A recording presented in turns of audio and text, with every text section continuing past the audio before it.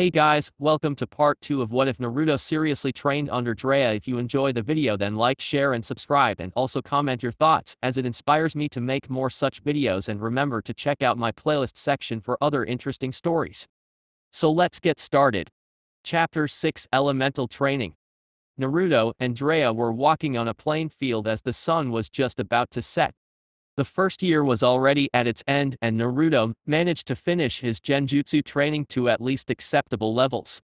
Clearly, he wasn't cut out for the art of illusions, but at least he would be able to escape from almost any technique that someone casted on him. After the genjutsu part, Naruto focused his entire team on physical exercises in order to build some muscles and stamina. Both his muscles and height grew, and now Naruto was almost reaching Jiraiya's neck. The pervert was surprised by Naruto's sudden growth, but then he suspected it had something to do with not eating so much ramen all the time, instead eating healthy food. Another part of Naruto's training revolved towards learning the katas of Sarutobi's clan style. Naruto received a present from Jiraiya, a unique staff made with heavy metal for bigger impact. The weapon was black with silver at each end. At first, Naruto appeared to be swinging the weapon like a drunk civilian, but with practice, Jiraiya could very well see that Naruto managed to use the weapon as if it was an extension of his body. The style consisted of using the staff together with body movements that would improve the weapon's speed and more deadly, and Naruto was well in his way to learn one of the Sandaime Hokage's many legacies.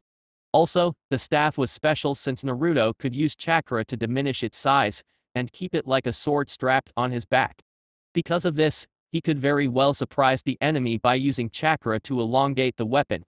Right now, the pervert was massaging his bruised left cheek, and Naruto could only sigh in dismay seeing that his sensei would never learn his lesson. Every time they would walk inside a village, they had to leave not because of danger that Akatsuki would find them, but rather escaping from the women's wrath after spotting the pervert peeping on them. "Oi Naruto, let's settle for today, it's already night, and it's not wise to travel in the dark," said Jiraiya, earning a snort from Naruto, who knew that he just wanted to stop to put some ice on the wound so that it would stop hurting. "Okay, Ero-sensei, but at least admit that your abilities in peeping greatly diminished these days. Almost every village we've been to you were discovered and we had to run away," laughed Naruto, before receiving a punch in the head from Jiraiya. "Oh, what was that for, Ero-sensei?" asked Naruto, though he was smiling inside from being able to irritate his teacher. "That's for making fun of the abilities of the almighty Gamma Sennin brat. Now, let's fix up the tent and gather some wood," said Jiraiya, before smiling upon seeing Naruto mumbling some curse words to the Sannin, while looking for some wood to ignite a fireplace. After everything was set, Jiraiya used a small katan jutsu and lit up the fire. "Ero-sensei, how long before we meet that friend of yours? What is his name again?" asked Naruto as he was lying down on the ground while looking at the stars. It somehow eased Naruto to look at the sky at night. He would be lost in trying to look at the constellations that Jiraiya once taught him, but it was relaxing nonetheless. Jiraiya smiled at his prodigy pupil. In the beginning of this journey, Jiraiya sometimes confused Naruto with Namikaze Minato, simply because of the drive both had towards training and improving their abilities. However, with time, Jiraiya managed to separate their personalities simply because Naruto was more of a prankster than Minato, often playing jokes with the Sannin, a trait that Naruto's mother had. His name is Makoto Sujiro, and he lives in a village close to the desert that separates Fire Country from Wind Country. In actuality, he is now a retired shinobi, but the man was responsible for great deeds for Suna in his prime. Some say that his Fuden skills rivaled none, and even say that he could have become Kasuke if he so pleased. "He'll be more than adequate to teach you the art of wind ninjutsu," explained Jiraiya, earning a nod from Naruto as he flipped a dango stick in his mouth. "I wonder though, if I will be able to use the element effectively. I've read a book that said that Fuden ninjutsu was hard to learn and even harder to master in order to be used in battle effectively," wondered Naruto, but Jiraiya only smiled before explaining to Naruto. Indeed, wind users were rare in this world because of those reasons. However, for those who manages to learn the element, that information alone sends an opponent on edge. Wind is the most feared element in all the elemental nations Naruto. It serves both as close and middle range, and anyone who dares to face a wind user will most certainly lose. The only weakness, though, is long-ranged, but you don't have to worry about it. Long-range users are easy to beat once you know the most important thing, explained Jiraya, before Naruto turned his attention to Jiraya. Those who can only attack from a distance are rendered useless when the opponent learns how to get closer, meaning that once you eliminate the distance between you and a long-range fighter, he's done for and have to adapt his fighting skills, said Jiraya, earning a nod in acceptance from Naruto. As times passed, student and sensei continued to talk about the difference between close and long-range fighting, and how to use the opponent's strength against him. It didn't take long for them to say goodnight to each other as Naruto stayed on guard until Jiraya would relieve him in 4 hours. The next day After erasing all evidence of their presence, Jiraya and Naruto moved towards the place where they would be for at least a couple of months. Naruto didn't know, but Jiraya did already converse with Sujiro regarding the blonde's training in Fudan Ninjutsu. Sujiro showed interest in training the boy at the time, since he knew from Jiraya that the boy was strong-willed enough to learn everything about wind ninjutsu. After a couple hours walking, the desert appeared in the horizon, meaning that the two were near from their destination. However, Naruto was confused upon seeing that Jiraya stopped and was looking for something. "Ero-sensei, what are you doing?" asked Naruto, but Jiraya offered no response, instead just smiled before beginning an intricate set of seals. The seal sequence took longer than Naruto thought, and suddenly Jiraya slammed his hands on the ground with force. The result stunned Naruto, as the image shifted from a playing field to a 2-story house with a considerable garden. After seeing it, Naruto did the only thing he could at the moment. He let his chin fall and the mouth open at the possibility of such a thing. Making a house disappear using chakra was something out of this world, Naruto thought. Jiraya for his part laughed hard at Naruto's fish face, and explained about the art of seals and its uses. He stopped short, though, when he heard a voice echoing in the shadows. "It's been a long time, Jiraya-san. I've received your messenger," Hawk said the voice, but Naruto couldn't find the person's location, since the voice was simply all around. Suddenly an old, but imposing figure appeared holding a simple wooden staff. Gray hair just like Jiraya, but short. Sujiro was just as big as the Sannin. Naruto wondered. "It's good to see you too, Sujiro-san. I see that time has been kind to you, my friend," smiled Jiraya, earning a snort from Sujiro. It was common fact, at least for Jiraya, that just like Orochimaru, Sujiro didn't appreciate the consequences of getting old. "I wouldn't go to the same trouble as Orochimaru to cheat death, but I can't help but agree with him that getting old is such a drag," said Sujiro, earning laughter from Jiraya. While the elders were talking and remembering the good old days, Naruto was left standing next to Jiraya as he seized the man upside down. Normally, the blonde would conclude by saying that he didn't look like much, but that would be his old self thinking. Naruto had enough experience as a shinobi now to never interpret what it looks like, instead of seeing the underneath. It actually took a little while for them to stop the conversation, but instead of greeting Naruto, Sujiro just turned his back to them and signaled them to follow him. After a couple of steps, Sujiro turned and began a sequence of hand seals, which Naruto wondered about the similarity with Jiraya's sequence from before. Afterwards, he slammed both hands on the ground, and the landscape suddenly shifted, until Naruto couldn't see either the desert or the path behind. Jiraya looked at his student with a smile on his face. Sujiro happens to be extremely cautious, even after retirement, it seems.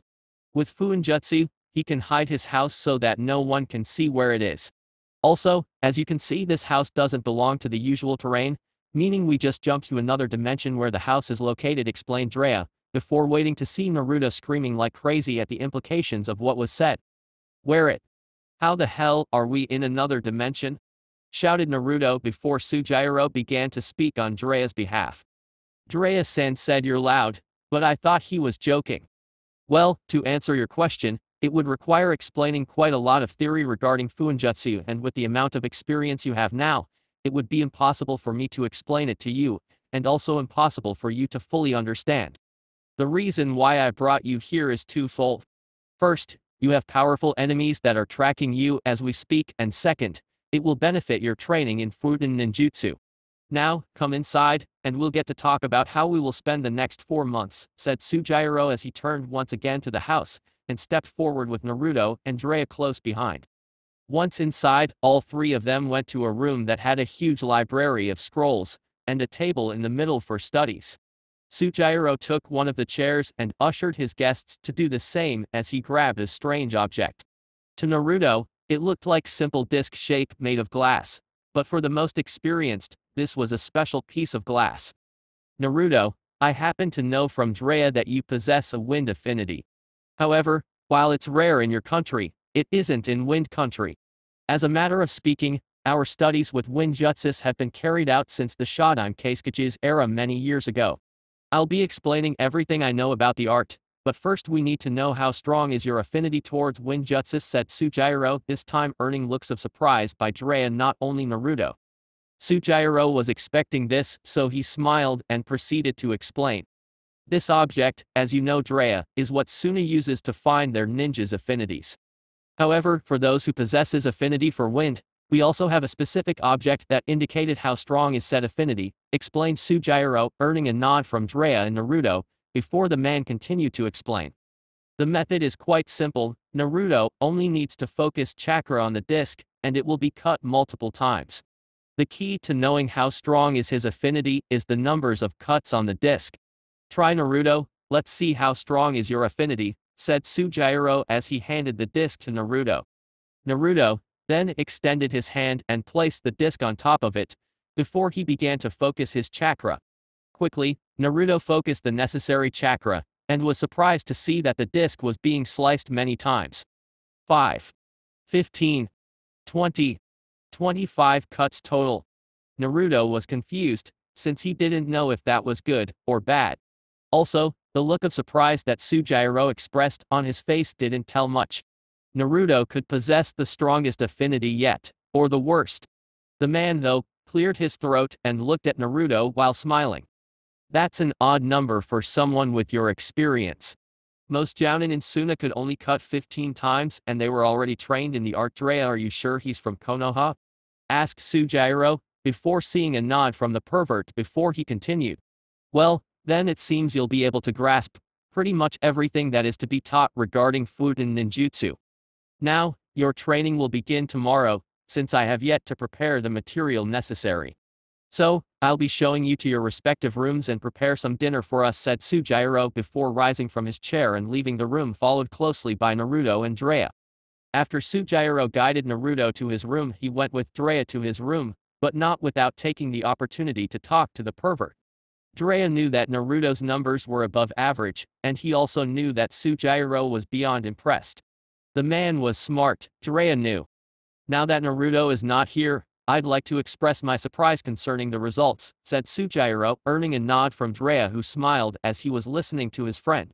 While I said that jounin are only able to cut 15 times, I didn't say that he surpassed the Nidain Keisakuji, who until now detained the record for most cuts. Who is he, Jiraya? How is this possible? Asked Sujiro, but Jiraya was too stunned to even answer. Naruto having more potential than a cage-level ninja was surprising enough, but surpassing the Nidain Keisakuji, who was known as Suna's Case Tenchu, Wind God, was beyond anything he ever thought possible. I'm just as stunned as you are actually. Naruto indeed held great promise in the future, but I never thought he could surpass a cage in elemental manipulation, at least not for a good 10 years. And thinking about it, this number can increase after he masters the element, am I right? Asked Jiraya, earning a nod from Sujiro, who couldn't help but smile upon finding such a prodigy to pass his teachings to. I want to know more about him, Jiraya. Tell me all his abilities so far and his accomplishments, said Sujiro, earning a nod from Jiraya, who then invited Sujiro for a cup of tea for their upcoming conversation. After Sujiro made up some tea, Jiraya began to tell everything about Naruto. He told about the boy's skills up to now, involving, of course, his uncanny ability to learn things faster with the Kage Bunshin technique. He told about Naruto's first C-ranked mission where he along with his team faced an A-ranked missing nin from Mist, to which Sujiro was surprised to hear that was that time that Naruto learned the true power of the Kyubi no Yoko. He also came to hear about the time of the Suna Sound invasion, that Naruto managed to save Konoha by beating Shikaku the one-tailed Jinchuriki. That was the only time I thanked the heavens that I was already retired, unless I would be dragged to this mess. At the time Orochimaru lured Suna to attack Konoha, taking advantage that the Wind Daimyo was choosing Konoha for his missions. So, Naruto managed to beat the Yondaime Kasuke's son while possessed by Shikaku. What else? Smiled Sujiro since he envisioned the next 4 months and the times Naruto will surpass every expectation set before him. There are many more accomplishments to tell you about. His team was responsible for freeing Snow Country and Takagakure from being taken by missing nins once. I assure you Sujiro, the brat will surprise you a lot. He may not get it right away, but after practice, he will learn it faster than anybody else. The people in Konoha has much faith in his abilities in the future to come, said Jiraya, to which Sujiro nodded, before saying that he now needed to prepare Naruto's training for the upcoming 4 months. Jiraya nodded and went back to his room to take a quick nap. Due to escaping from Akatsuki's clutches, Jiraya and Naruto weren't able to stay much time resting, being on constant move. Now that they would be safe for the upcoming 4 months, he could finally rest. Later, when dinner was ready, Naruto and Sujiro began to talk about some light subjects. Naruto learned that Sujiro wasn't very fond of talking shinobi while eating, so he kept the million questions he had in his mind to himself, at least until tomorrow. Naruto confessed to both Jiraya and Sujiro that he never thought about having a hobby, since all he did during his life was to train and eat ramen. However, Naruto couldn't help but be amazed at some different subjects that Jiraya and Sujiro were discussing about. Their subjects began from a few jokes about the past to intellectual discussions about both the Fire and Wind Daimy's lives, and their respective decisions concerning specific topics. Eventually, the conversation was over and all of them went to their respective rooms to sleep. Naruto, though, could admit that he didn't understand half the words that were being discussed. Nevertheless, he felt it kind of relieved of getting to relax from the ninja training, and it was a weird sensation for the blonde. Thinking about other subjects apart from shinobi related was a strange concept for Naruto, and suddenly the word Hokage appeared in his mind. As he turned on the water for a quick shower, Naruto was trying to associate the daimyo figure of a big country like Konoha with the Hokage. Certainly, one being the ruler of the country, and the other being the ruler of a hidden village. However, if the daimyo rules the whole country, then the daimyo rules Konoha as well. All these thoughts were in Naruto's head at the moment, and he couldn't figure the answer to these questions. Getting out of the shower, he got in some light sleeping clothes, not that horrible pajamas that he wore in the series, and went to a very comfortable bed. Introduction to politics was something the Ninja Academy actually covered, but Naruto never really paid much attention to the subject, even if the teacher, at the time, wouldn't explain it in terms he could understand. For Naruto, everything not connected to the shinobi way of life didn't pique his interest much. However, now the doubt about who has more authority in Konoha did plague his mind a bit. Naruto knew that Konoha provided services for Fire Country, since the Fire Daimyo would request a vast majority of missions to be held by the village. But, could the Hokage say no to the daimyo without consequences? The blonde was getting impatient with not knowing the answers to these questions, so he instead closed his eyes and tried not to think about it so much. The next day Rising up early, Naruto was already at the kitchen making some breakfast when Jiraya showed up yawning from the nice sleep he had in ages. It seems you're eager to begin training. As always, Naruto smiled. Jiraya, earning a nod from Naruto, who settled a glass of orange juice to the pervert, who in turn accepted eagerly. Ero-sensei, I was remembering your discussion with Sujiro-sensei yesterday about politics, and I was wondering about something, said Naruto, earning Jiraya's attention. At first, Jiraya thought he was still sleeping as he blinked a couple of times in front of the blonde. It wasn't just because of the subject, it was just because Naruto expressed interest in something else besides training as a shinobi. He issued Naruto to come forward with his doubt. Well, I was thinking about the daimyo and the Hokage position. I know that the Hokage is the ruler of the hidden village, but since the village is located within fire territory, then the Hokage answers to the daimyo, correct? Asked Naruto, to which Jiraya nodded, before the blonde continued. My question is, can the Hokage choose to not to respond, or would have to abide by the daimyo's wishes? Asked Naruto, before seeing Jiraya smile. You're correct. Indeed, the Hokage must answer to the daimyo. However, the daimyo has no saying in how the Hokage rules Konoha. Although, this doesn't mean that the Hokage is completely independent from the daimyo. You don't know this, but the daimyo has access to all of Konoha's legal documentation and shinobi records. Also, There are certain decisions that a Hokage alone can't choose, like the cage position itself.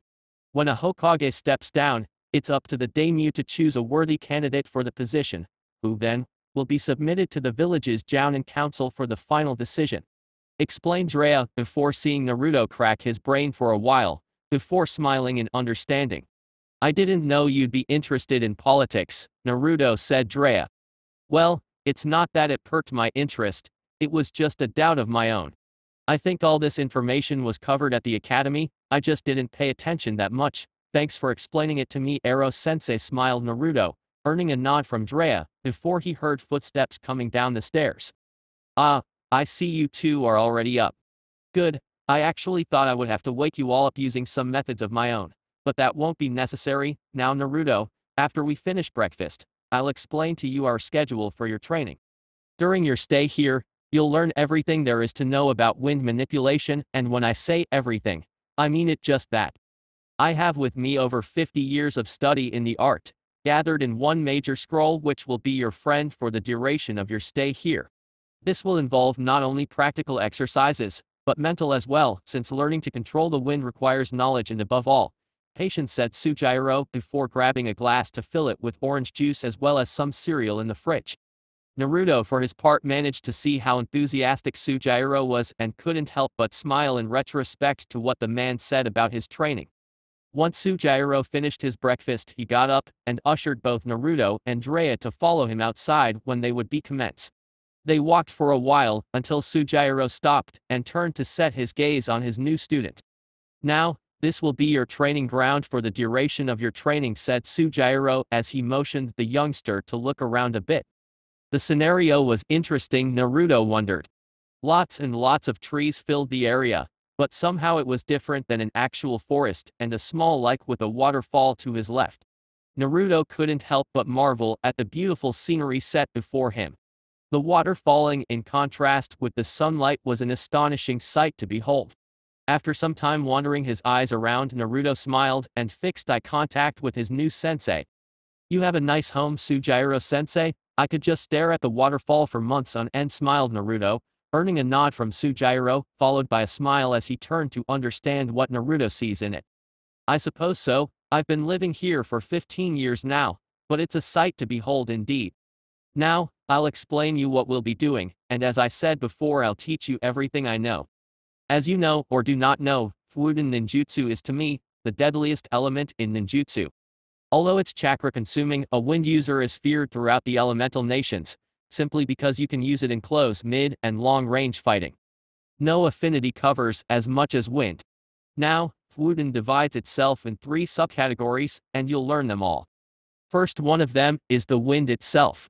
By using chakra, you can focus on increasing the power of the wind. Assemble hurricanes, and even creating strong gusts of wind capable of tearing out trees from the ground with a simple blow. The second one is the wind slice ability. This type of power is most used with swords as it elongates the metal, and also strengthens them to fight. Last, but not least, is air pressure control. The last one is the most advanced form of wind manipulation, and sadly to say, I can't teach you much further than the very basic. Up to now, only one jutsu was created by air pressure manipulation, explained Sujiro before was interrupted by Naruto. Sujiro-sensei, may I ask why the third type is frowned upon? I believe it would be an advantage to control such element, asked Naruto, while crossing his arms, but this time Jiraya took the liberty to explain. Air pressure manipulation requires too much chakra and too much concentration to be used properly, and in the midst of battle the enemy wouldn't wait for you to do that. There were those who lost their lives in battle because of using a skill they weren't familiarized with. As I understand, you'll be learning the first and second abilities of Fuuden ninjutsu and leave the third one for last, said Jiraya, looking at Sujiro for confirmation. Indeed, he will. First, though, is imperative that you learn how to use Fuuden chakra, and then we'll progress to a most advanced study of the art. Physical training will be held in daylight, and when the sun goes out, we'll head back to read some material about Fuuden ninjutsu and its many uses. Any questions? Asked Sujiro, earning a nod from Naruto. Yes, I know that Fuuden is an offensive affinity, but can we use wind for defensive purposes? Asked Naruto, to which Sujiro smiled. Just like every affinity, Futon have both offensive and defensive capabilities. Of course, wind is more suited for offense, but it's also used to defend. I happen to know some techniques that serve for protection. Speaking of techniques, they'll serve as objectives to this training. They are 10 techniques I'll teach you during these 4 months. Of course, there are plenty other techniques, but I choose these for you to learn each one of the wind's capabilities. I'll reveal them as you progress in your training. Your schedule will be divided in 4. The first month will be to teach you how to use Futon Chakra how it's supposed to be. The next 3 months will be to teach you the 3 capabilities of Futon that we discussed before. How is that? Asked Sujiro with a smile on his face as he could almost feel Naruto's excitement. Now, Jiraya here told me about how you use the clone technique to practice faster, so we'll take advantage of it and learn the first aspects of Futon manipulation. You see that tree over there, pointed Sujiro, before seeing Naruto turn to meet the tree that his sensei was pointing. Sujiro grabbed a lowly leaf from the ground and ushered Naruto to look as he explained. One of the many aspects of Futon ninjutsu is to slice objects using only chakra, said Sujiro as he focused some chakra in his hand and showed the leaf being sliced in 2 before Naruto's very eye. You are to use as many kage bunshin and each practice this. At the end of the day, I want to see all these leaves sliced in 2, ordered Sujiro, before seeing the blonde make the hand signal for the technique. Instantly, a large group of Narutos appeared before Jiraya and Sujiro, before each grabbing a leaf to practice, thus leaving the tree without a single leaf. Sujiro was astonished by the number, but when he looked at Jiraya and saw that the perverted wasn't showing any signs of being surprised, Sujiro just waved it off, and watched the clones attempting to slice the leaf. So, how long do you think he'll take? Asked Sujiro, before he heard a small snort from Jiraya. Hard to say really. This technique of his reduces time to large amounts. He won't need the whole day though, that I can assure you, said Jiraya, though in his mind he had a conviction that Naruto would need close to an hour or 2 until one of the leaves is sliced. Throughout the training, Jiraya would actually count how much time Naruto needed to fully grasp a technique, and even if the boy didn't focus so much in ninjutsu techniques, aside from the ones he already knew of course, Jiraya was positive that with this amount of clones, it wouldn't take long for the blonde to scream the technique's completion with the same enthusiasm that guy shows when he wins a challenge against Kakashi. Speaking of the blonde, there he was in the middle of his doppelgangers focusing on slicing the leaf in 2, however to no avail. Nevertheless, Naruto focused on the prime objective, that was leaving this place with a considerable concept of what it means to be a true master of his affinity. The blonde understood the concept behind the kage bunshin method of training, so he knew that the training that he will be subjected to under Sujiro would, in normal circumstances, take years to accomplish. However, now was not the time to think of what didn't happen yet. He knew that eventually he will have to focus in other subjects, but right now his objective was for every one of his clones slice the leaf in 2, which meant that by the time they are done, a real Naruto will accumulate all their experience with this exercise. 2 hours passed, and the Narutos kept on going non-stop with the intention of completing the exercise. Sujiro questioned Jiraya about the boy's chakra capacity and wondered how could he sustain the bunshins, and work on the technique as well. The response, although unexpected, didn't surprise Naruto's new sensei. Sujiro already knew that with Naruto, a lot of surprises would come and that he shouldn't wonder the reason behind it anymore. So when Jiraya said that Naruto already had more chakra than a high elite jounin, Sujiro whistled, but otherwise didn't show any surprise to Jiraya. However, all those thoughts of not being surprised any longer with the blonde disappeared when he heard the distinguished sound of leaves being sliced and turned to the clones. The sounds of leaves being cut was like a weapon shooting bullets repeatedly without needing to reload. Well, I guess I was right. He didn't need the whole day. You might as well introduce him to the next step of the training before the sun goes down, advised Jiraya, still finding amused to see Sujiro's stunned face upon seeing Naruto finishing the exercise in close to 2 hours. He has 1 month to train on the fundamentals of wind manipulation, Jiraya. Also, we're not in a hurry here, so I don't see a need for him to waste chakra and fail to absorb the theory later tonight, explained Sujiro, before seeing Jiraya nod in understanding. Suddenly, the clones vanished and Naruto appeared in front of the 2 elders, with a clearly happy expression on his face, which in turn made Sujiro smile in return. The boy sure has stamina. I guess he could have gone longer today, but for today is alright, he'll have plenty of time to practice. I can see you're happy, Naruto, but I wonder if you'll remain smiling once this training is over. Now, you'll finalize today's training with some physical workout. Jiraya said that you're practicing with the bow staff, so practice some of the katas, and then come back inside, ordered Sujiro before seeing Naruto nodding with enthusiasm and remove a scroll from his holster in order to summon his new weapon. Immediately, the blonde closed his eyes in order to remember the many katas that were being drilled in his mind from practice as he was twirling the not-so-light staff with both hands. When he opened his eyes, Naruto focused his attention of imaginary opponents coming at him and began the dance. He began by thrusting it forward before grabbing at the end of the staff more maximum reach, before recovering and jumping to land a roundhouse kick at the incoming opponent who tried to attack him with a well-aimed punch to his face. Seeing two other attackers coming from the right, Naruto prepared defensive maneuvers for the imaginary swords that were constantly attacking the blonde in rapid succession. Naruto then used the other end of the staff and managed to hit one of the attackers on the shoulder before twirling the staff once more and landing a strike on the man's chin by using the staff to balance himself in the air while he used his foot right on target. The blonde practiced a while longer, until fatigue reached him. He entered the house and went for a quick shower before feeling the sudden impulse to list some curse words to his new sensei. Right there on the table was located a pile of books and scrolls that no doubt were meant for him to read them. Even though the blonde found reason to start reading books on shinobi matters, he wasn't entirely happy upon seeing a pile of books and scrolls to read. Suddenly Sujiro appeared and smiled at the chance of getting back at him for surprising him a couple of times. Now, Naruto, like I told you before, at night you'll be studying the theory behind wind manipulation. Like all ninja art, beyond training Fuden ninjutsu requires patience and knowledge, which is why after dinner you'll be reading these books and scrolls here. The books contain the general theory whereas the scrolls represents the jutsus you will be learning throughout your time here. Do you have any questions? Asked Sujiro. Actually, yes, I was thinking about the leaf training exercise. I remembered reading about 2 necessary exercises to initiate in wind manipulation. What is the next one? Asked Naruto, earning a nod in understanding from Sujiro. The next one will be attempted tomorrow, but I see no ill in explaining to you right now so then you can prepare yourself for the task. You remember the waterfall outside, don't you? Asked Sujiro, before Naruto nodded, and he continued. Well, basically you'll be doing the same thing with the leaves, except now you'll have to cut a waterfall in half, explained Sujiro, only waiting for the same outburst almost everyone makes upon hearing the exercise, which much to his delight came.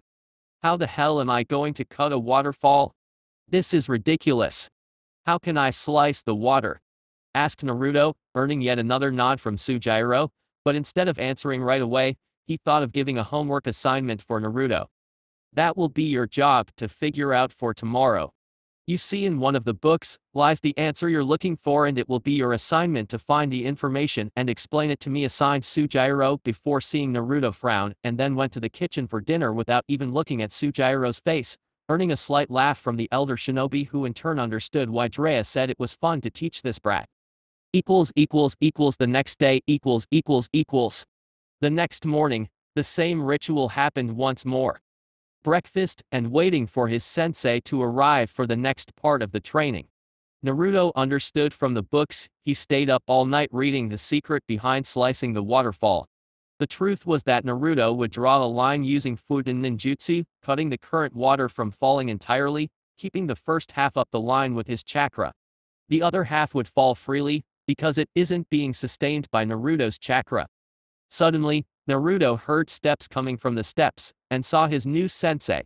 Naruto found it strange that Jiraya was spending a lot of time in his room resting, but he stopped thinking once Sujiro asked him the question, to which Naruto responded. Indeed, wind chakra can slice everything, even water, for a couple of seconds. By using wind chakra, you can slice the water particles, which in the waterfall case, the first half will remain suspended, and the bottom half will let gravity run its course. Very good, now the theory is resolved, but we are still short of practicing it to see how you fare against the waterfall. This waterfall happens to have somewhat of a bridge right in front of the falling water, so you won't have problems with finding a spot. Now finish your breakfast and we'll begin right away, said Sujiro, earning a nod from Naruto. A few minutes afterwards, Naruto and Sujiro were standing right in front of the waterfall. The day wasn't sunny like yesterday, in fact it was a bit cloudy, with the prospect of rain later on. This exercise is the same principle as the leaf slice exercise, but now you'll amplify the area and cut the entire waterfall. By completing this exercise, you'll fit all the requirements needed for the first techniques I plan to teach you. However, that won't happen until you learn to be proficient in using the standard wind abilities in the midst of a physical exercise. In order to learn wind techniques, you must learn how to use them adequately. Wind techniques require concentration and patience, so you can't do it while you're either not focused on the fight or in the middle of defending from an attack. Now, use the bridge there and create as many cage bunshin you feel necessary to be able to slice the waterfall in half, said Sujiro before turning his back on Naruto and proceeded to walk back home. Naruto remained watching his sensei and actually wondered why the man wouldn't be around to see his progress on the exercise. From what he read, the waterfall exercise takes a long time to complete. Doesn't matter, though, Naruto thought.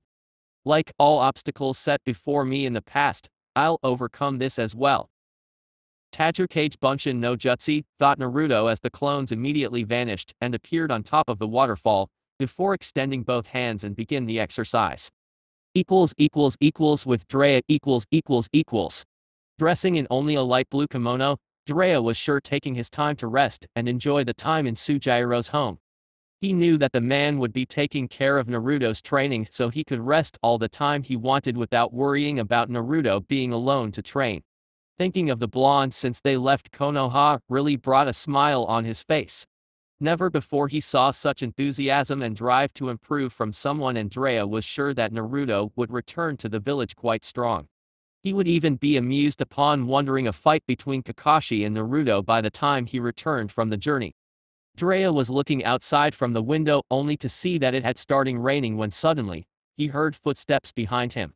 When he turned though, he was confused to see only Sujiro standing there, before he kneeled on the ground and fixed some sake for him as well.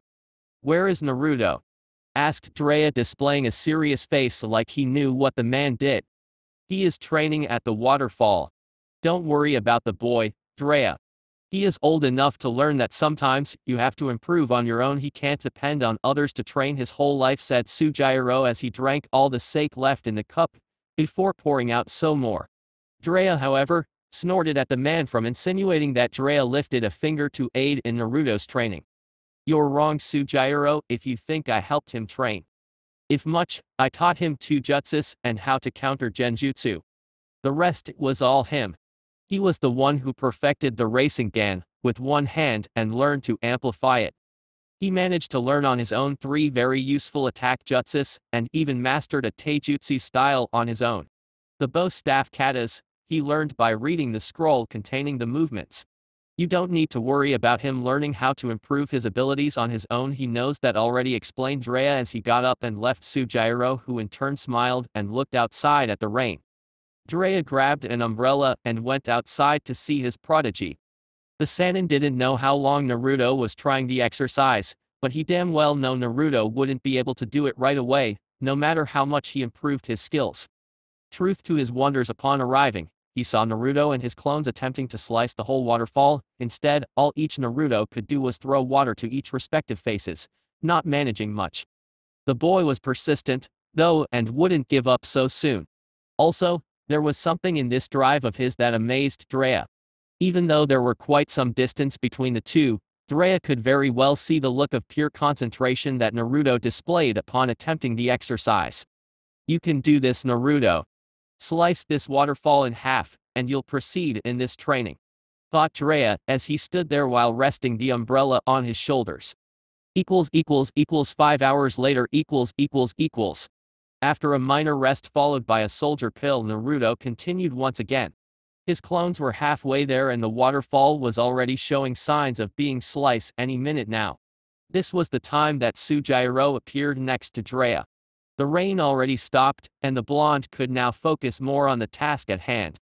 "How much time do you think he will take to complete?" asked Sujiro, before seeing Jiraya smile. "Just about now, I'm afraid.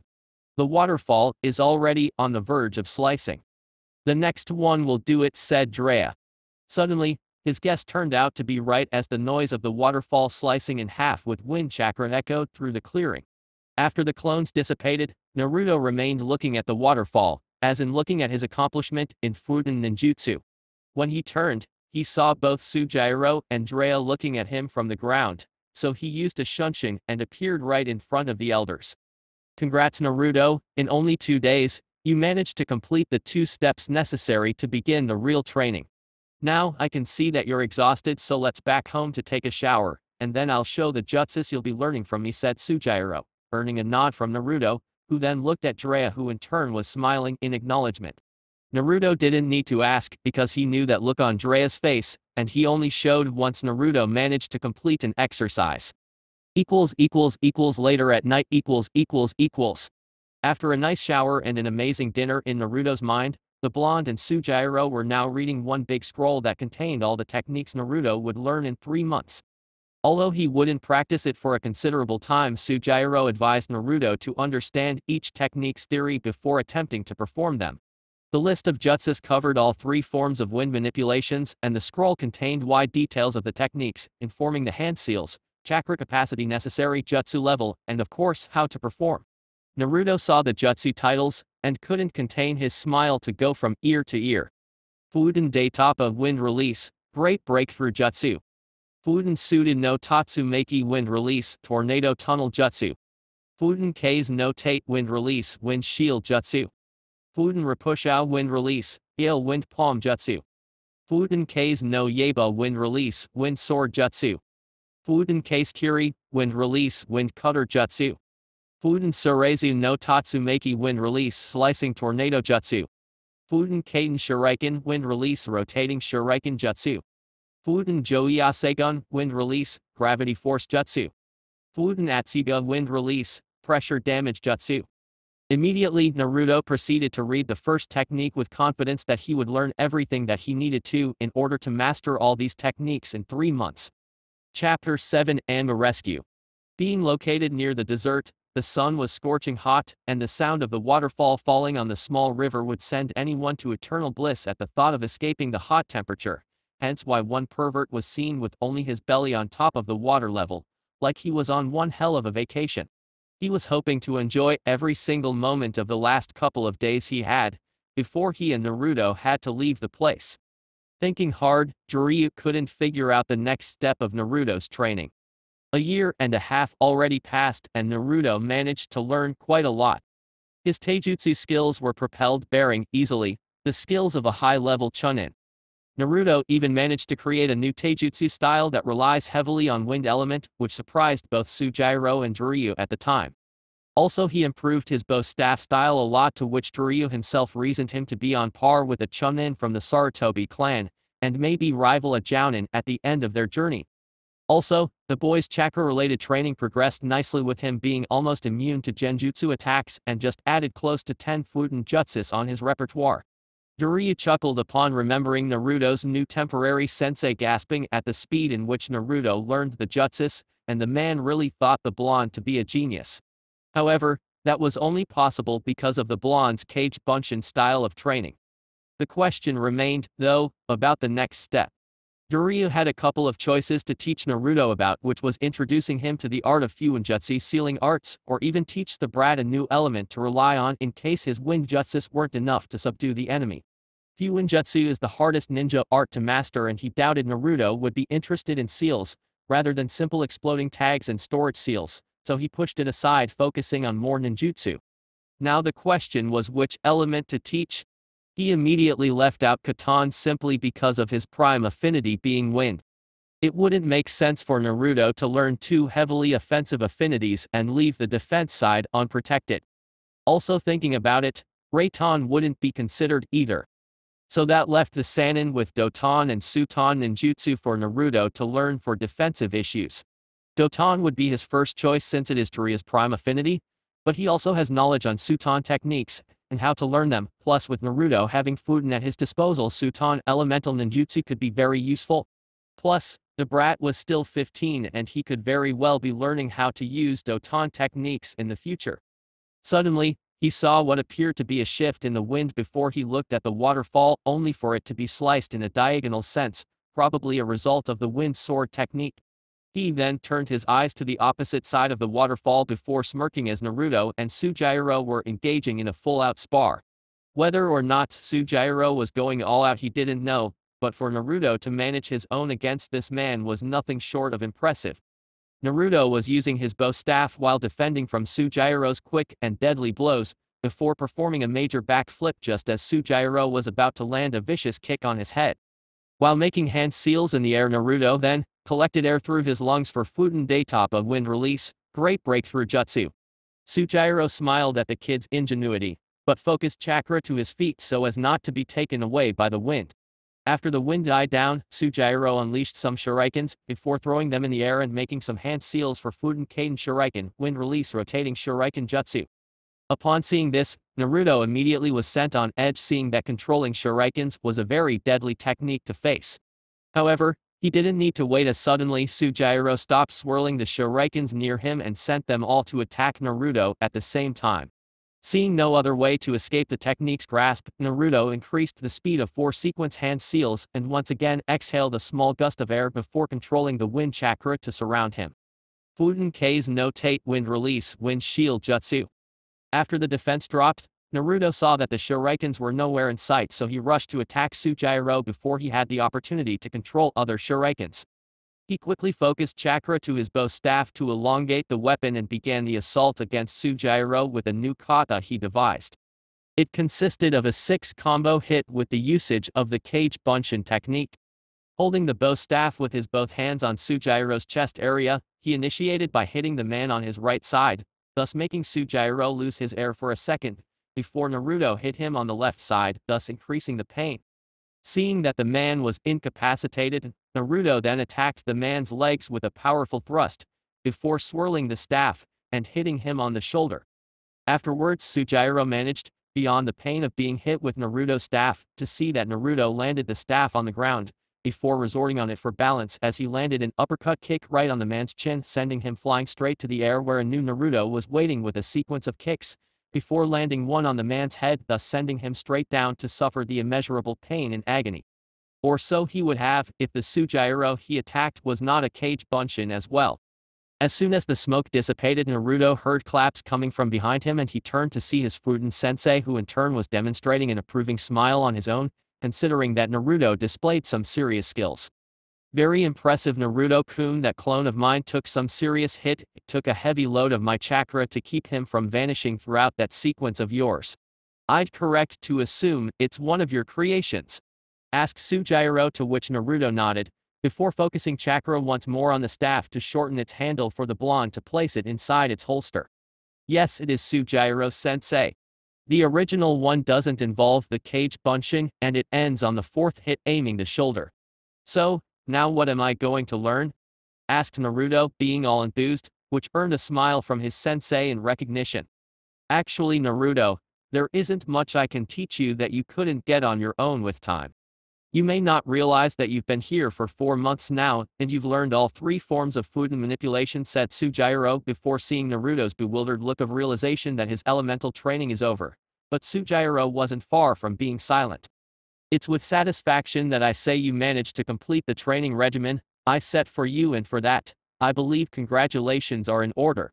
Before you, only one ever managed to finish my training, and that was the Yondan Keisuke.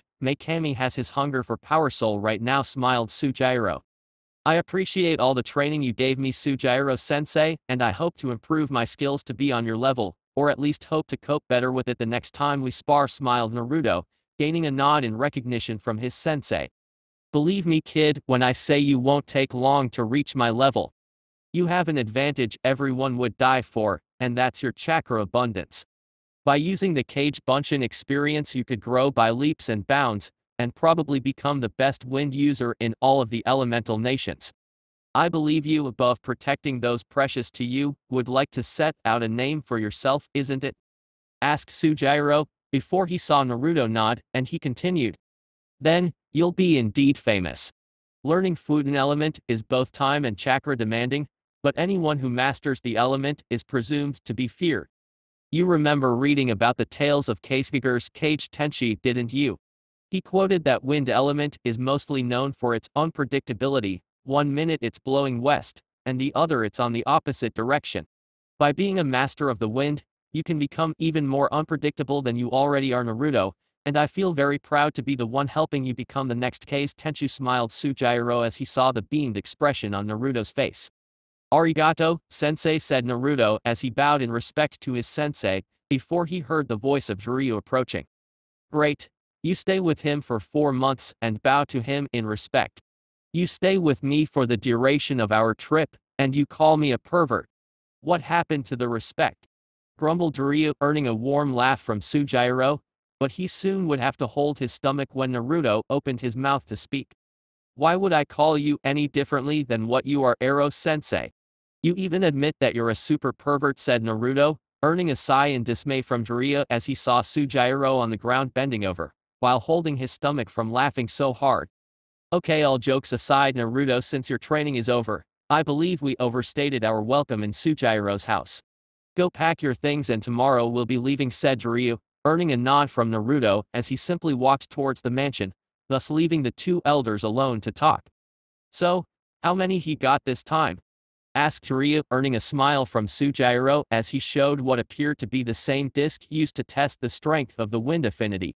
Jiraiya could very well note an increase in the number of cuts than last time. 32 cuts total, simply amazing. No matter if he cheats time with the Kage Bunshin, he's a prodigy and you know it. I don't have to repeat myself more than 2 times when explaining the theory, and he managed to achieve everything through practice. It's been an interesting last 4 months, that I can say for sure, said Sujiro, to which Jiraiya smiled. With Naruto . After leaving his senseis, Naruto walked calmly towards the mansion. The sun was just setting down, and the beautiful orange hue on the sky practically forced a smile on his features. Adding the waterfall on the landscape, it was a picture to be forever kept in his mind. He kind of wished that he wouldn't have to leave so soon. Sujiro-sensei was strict in training, but Naruto could very well see that the man's is as strict as his own drive to be stronger. Also, being acknowledged by such a being was like a boost to Naruto's pride. Nevertheless, he very well knew that for his sake and for Konoha, Naruto needed to become stronger, and as such, he needed much more experience than he gathered since he started his career. He needed to fight against opponents who wouldn't think of holding back in case of an opening like either Sujiro or Jiraiya does. He needed to have a better grasp of the idea of kill or die that every shinobi has to learn throughout his career, and he couldn't learn it here. After arriving at his room, Naruto collected a medium-sized scroll, before opening to review a specific kanji. He then placed all his clothes on top of the scroll, including some books he earned from Sujiro to improve on Fuden ninjutsu, before focusing on a single-handed seal. Immediately when a bunch of clothes and books were now the only thing visible was the same kanji now revolved around some new set of kanjis, meaning that this scroll was already full and therefore unable to use. Just because Jiraiya didn't think to teach him Fuinjutsu doesn't mean he couldn't teach the very basic knowledge, like how to seal his personal belongings inside a scroll. The pervert thought about teaching how to create explosive tags, but then thought against it. After sealing everything inside the scroll, Naruto laid on his bed and looked at the window as the sun was vanishing little by little and it was almost getting dark outside. However, just as the moon appeared, the effects of the battle ran out and soon fatigue appeared. The boy didn't even hear Sujiro's shouts of calling him for some dinner. The next day. Once everything was all set, Naruto and Jiraiya set food outside Sujiro's house for the first time in 4 months. It felt a bit awkward for both Naruto and Jiraiya to step in the other dimension, and they had to take some time to adjust to this new feeling.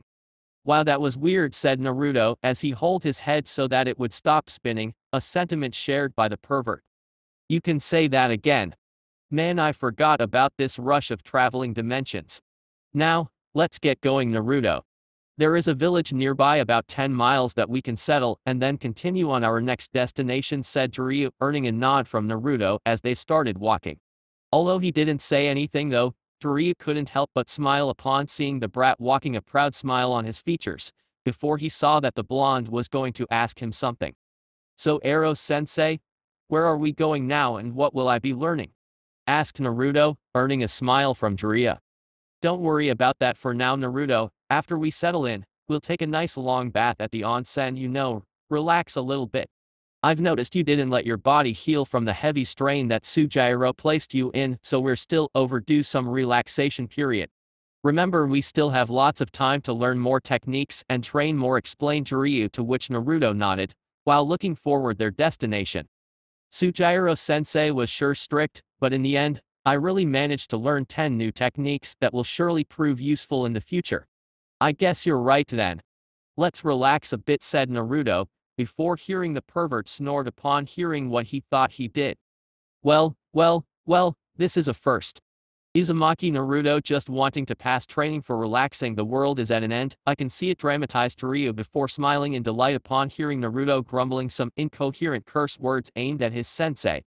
What he could say, he just loved to tease with the brat. It didn't take long until they arrived at the village and settled inside an inn which happened to have a vast public onsen for the two to rest their bodies, well, in Naruto's case anyway. The pervert let out a sigh in relaxation as he let the hot water relax every muscle of his body, while hanging his arms outside the pool. He then looked at Naruto only to see that the blonde was in deep thought once again. Jiraiya didn't like when Naruto did this, and it was plainly obvious the reason. Upon being asked, Naruto would always show some level of doubt regarding the idea of relaxing while he could be training instead. Actually, Jiraiya feared that the boy would become too power-hungry and immediately set out to talk to the boy, like hearing the boy's thoughts on these troubling subjects. Naruto, tell me what's wrong.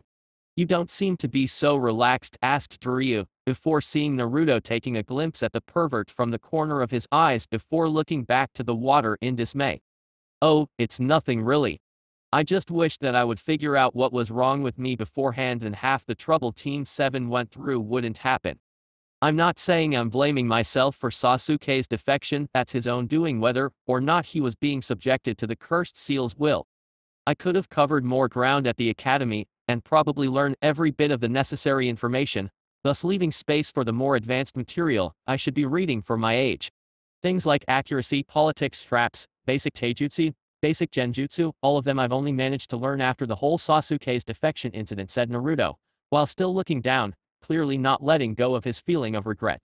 Jiraiya for his turn at least had the decency to nod, while believing that at least this time is different. However, the brat was delusional and he needed to hear a truth or two. Naruto, you better listen intently to what I'm going to say, and you better throw that thought of yours away. Maybe you should have paid more attention at school, maybe not. Anyway, what happened in the past is unchangeable, and it won't matter to sulk on it. This feeling of regret you possess is out of line, you can't just hope that things were different in the past. What happened then must remain as such, what you must worry about is the present and the future.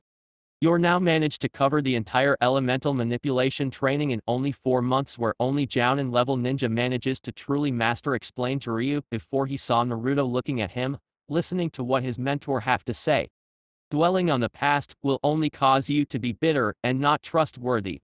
You want to change, then change for here on out, become the ninja of your dreams, and will train harder to achieve that dream, said Jiraiya, before smiling upon seeing Naruto smiling as well. One condition, though, brat, if you say this to me once more, you'll be riding on top of Game Ubuntu, until you learn it the right way, smiled Jiraiya, which in turn earned a nod in acceptance from Naruto.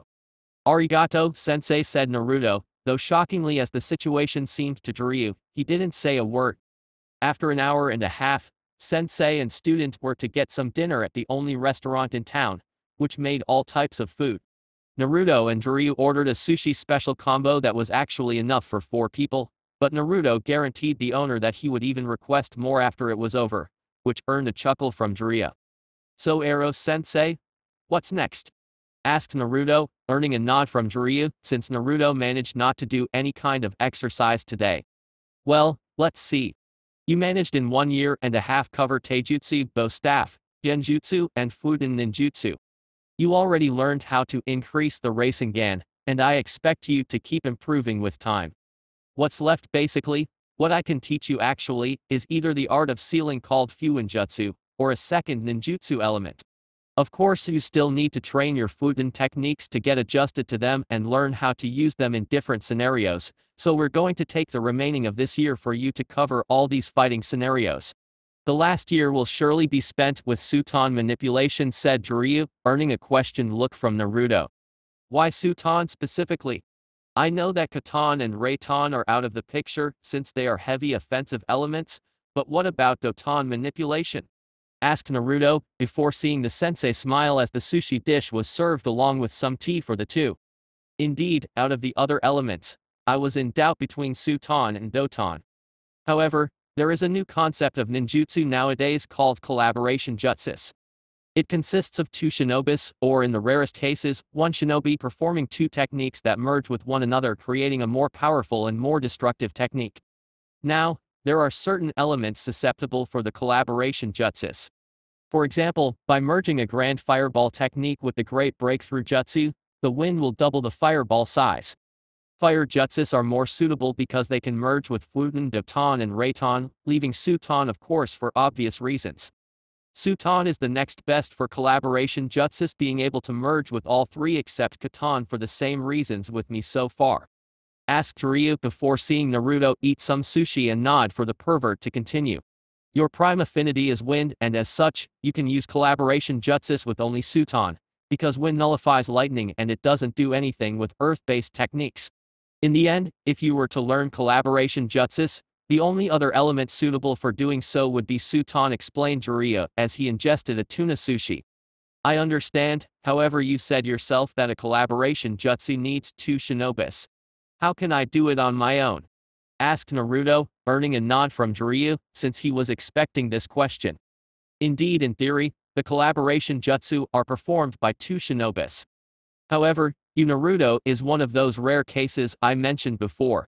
You do remember how you used Kage Bunshin to train Futon techniques, didn't you? Then you do realize that you could use the collaboration jutsu with your own clone, said Jiraya, before he saw Naruto smile at a new attack possibility, but Jiraya wasn't finished. Also, because of your wind affinity, your defensive ninjutsu is severely limited to only the K's no Tate technique. With Suton ninjutsu, you could learn more defensive techniques that could save your life as well as those you protect in the future. So, with all that explained, Suton is the best element to teach you right now, understood? Asked Jiraya, to which Naruto nodded as he ingested the last sushi, before calling the waiter to bring in a new set of sushi, to which Jiraya smiled and asked from some tea as well. A couple miles away from their position. Pacing from trees at unimaginable speed and almost out of breath, Uzuchi Yugao was trying to escape the wrath of what appeared to be two shinobis from the Anu forces called Boulder. Another one of her S-ranked suicidal missions headed towards Iwo, where Konoha found suspicious information about a powerful missing nin threatening to border into Fire Country. She, along with two other Anbis, went to investigate, only for a brutal assault to occur before the Anbu team managed to kill the missing nin. Their price though was too high, as two of Konoha Anbu was killed by the same Boulder Anbu who was supposed to kill the missing nin. Now, although Yugao was being chased for no reason, those Boulder Anbis were maniacs and wouldn't stop at nothing to have a hold of her to kill her, or even worse if one of them decides to have his way with her beforehand. Along the way, she was dodging with the best of her abilities the incoming shurikens and mud balls. However, her chakra was almost entirely used against the missing nin, and she didn't have much to use for escape. Also, Konoha was too far away for her to even consider calling for backup. Her alternatives were wearing thin, before she views a small village with maybe 10 or 15 houses for her to hide. However, as soon as Yugao changed her course of action, she cursed the heavens after one single mud ball hit her on her left leg, and because of her immediate pain, she couldn't focus on landing on the next tree, thus following mercilessly on the ground with a heavy thud, before spitting some blood from her mouth. Just as the ninjas landed near her, she knew her time was up. Her legs were heavily bruised because of the Dorrier Dango technique, and a couple of ribs were broken because of the fall. Not to mention that she was almost out of chakra as she heard one of them talking about what she feared. "You've been a very bad girl, you know. And bad girls deserve a punishment," laughed the one from the right, earning a snarl in anger from Yugao, who wanted to be killed already, not raped. "Oh Matsuro, finish her off already.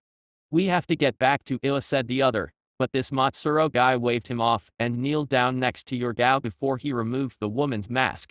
She could see from the guy's face that he enjoyed seeing her angered face, and it was plainly obvious that he wouldn't be satisfied until he did the worst deeds to her body possible. However, before Matsuro managed to take her pants off, everyone was stunned to hear some shouting Fuden Rapushao wind release, Gale wind palm jutsu before two focused jets of wind hit Matsuro head-on, thus sending him straight towards his comrade, before both were sent flying.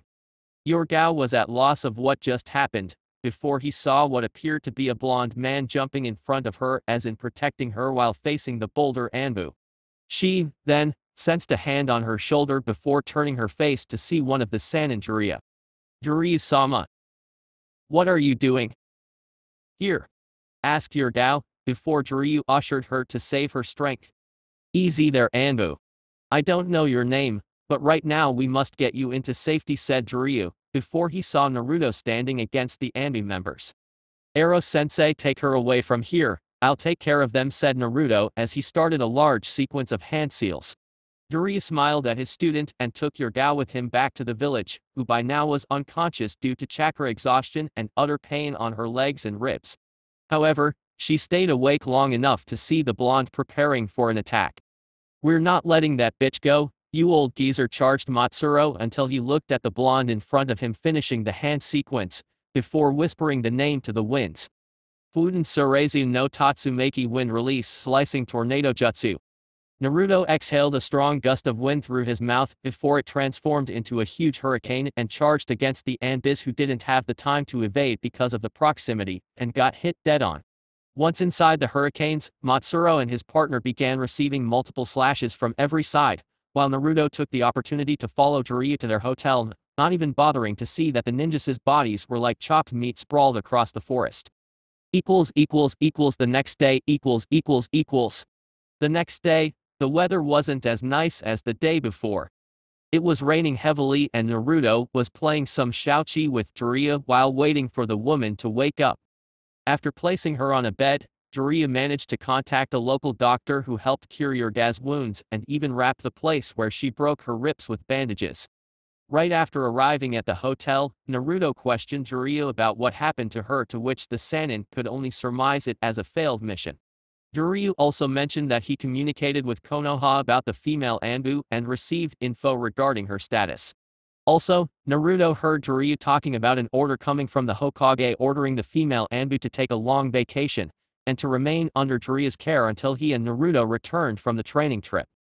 So while watching the heavy rain outside, Naruto and Jiraya were playing shoutchi, unaware of the fact that Yugao already recovered consciousness.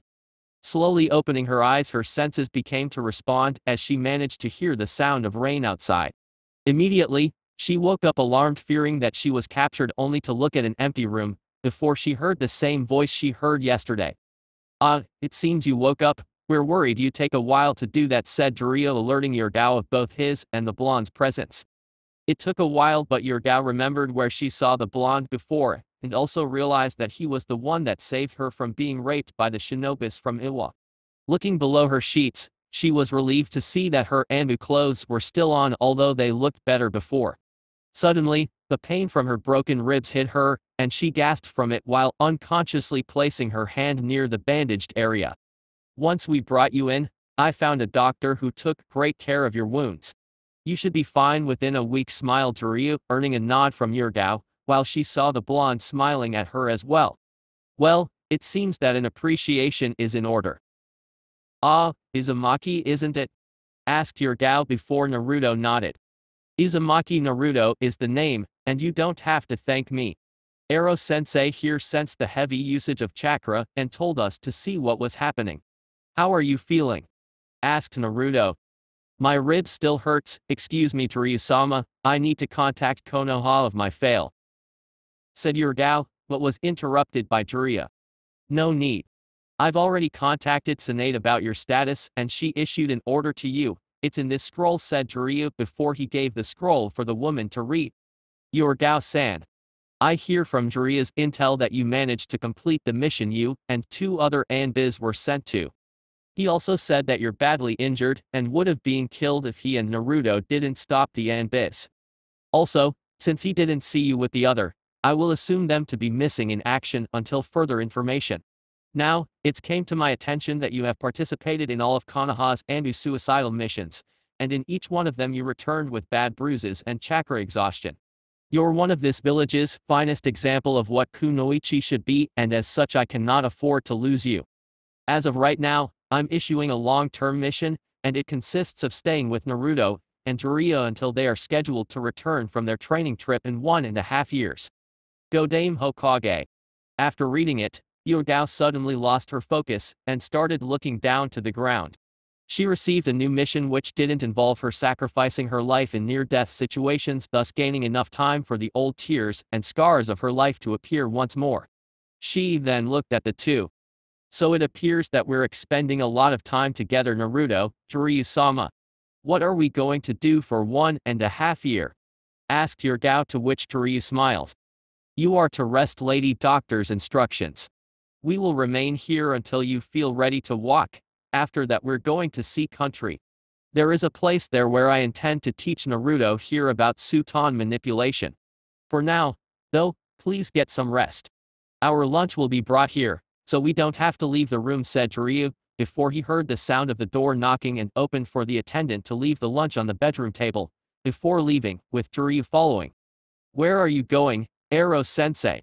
Asked Naruto, as he got up to check the lunch. Yugao in the meanwhile was wondering about the term Naruto used to address one of the Sannin. One of my spies reached me regarding some news. His place is not so far away from here. Help her eat, okay? Said Jiraiya, before closing the door, leaving the two alone.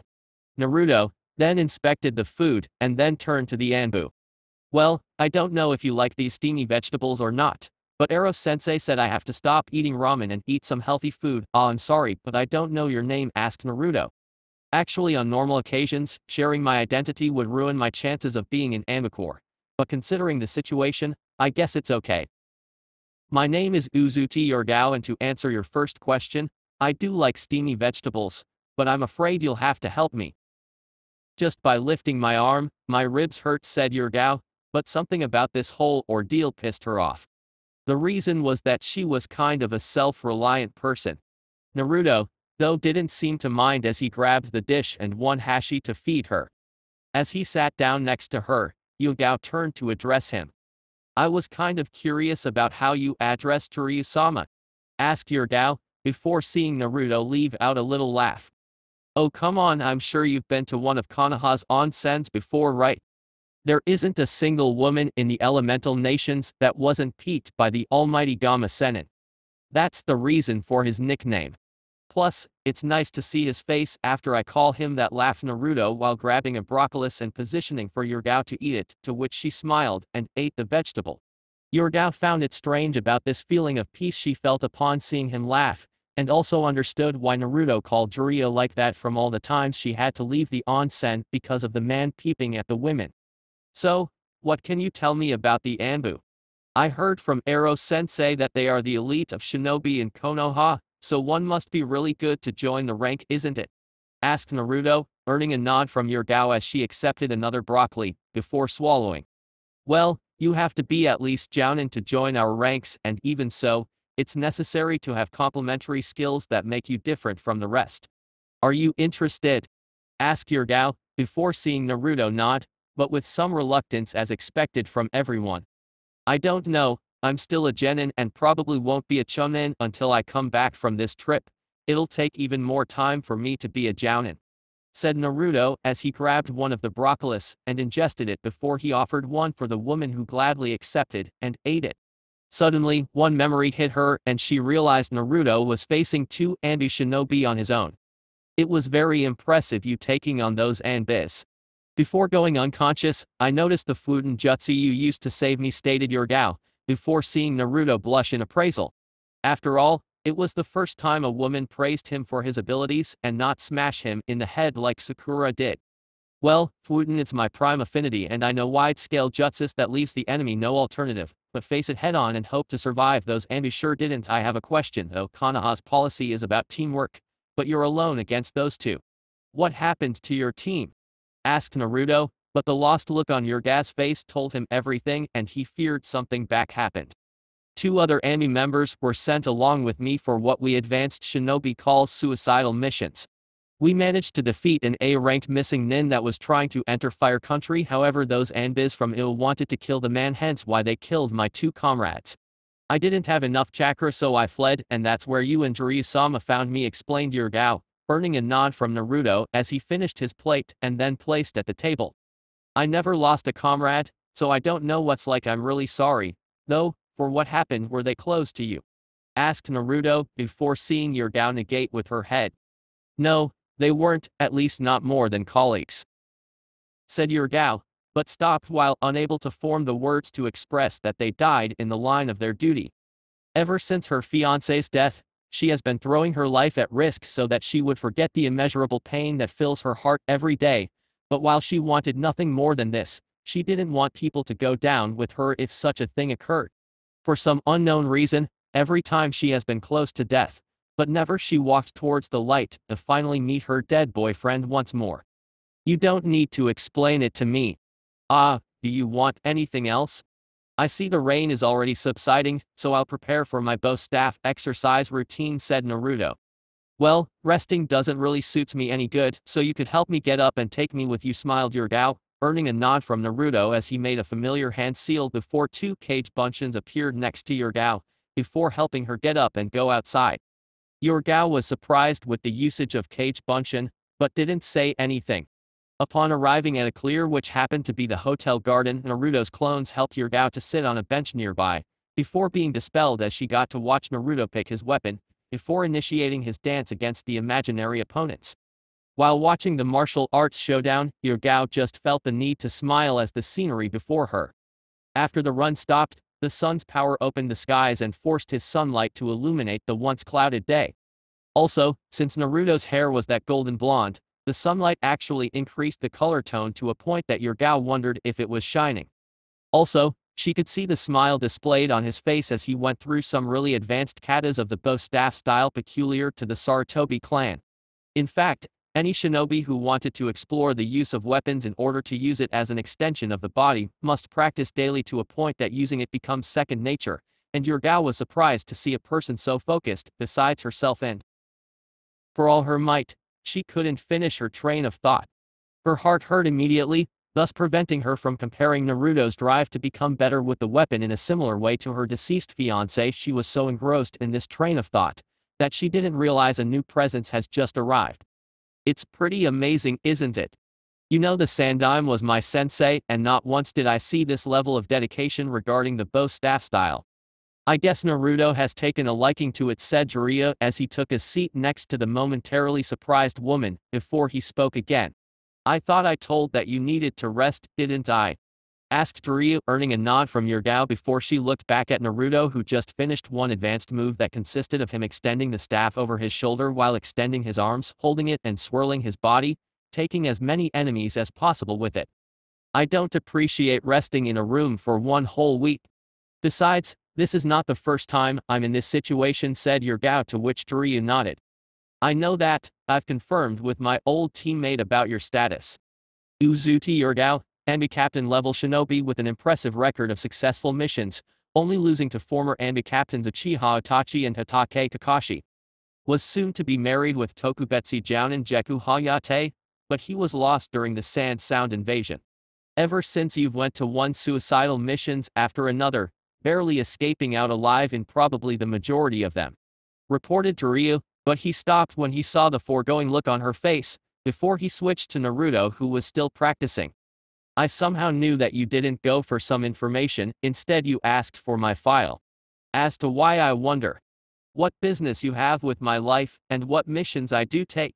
With all due respect, Jiraiya-sama, you don't have the authority to, said Yugao, but stopped from fear of overstepping her boundaries, but Jiraiya only smiled and landed a hand on her shoulder. I'm sorry if I intruded in your life like this, but I needed to know a thing or two about you, because of Naruto, stated Jiraiya. If you're asking whether or not I hate him for the Kyubi, all you had to do was ask. And no, I don't hate him, I never did. I was merely a child at the time and my parents were samurais on the moment of joining Konoha. No one precious to me died because of him, and if it did, I'd know the difference between the fox demon and the one who keeps it jailed. But there is more to it, isn't it? This mission isn't only for training him, asked Yugao, before she saw the pervert nod in positive with his head. Since you're an Anbu, I'm sure you heard of this new Akatsuki organization? Asked Jiraya before Yugao nodded, and he continued. They consist of S-ranked missing nins from all the hidden villages with the purpose of collecting the tailed demons, and Uchiha Itachi happens to be one of their members, along with former member of the Swordsmen of the Mist Hoshikage Kaizam. Both extremely powerful shinobis, being on par with my skills, and they happen to be the ones after Naruto in order to get the beast from within his stomach. This mission is both for his training and his protection against the Akatsuki.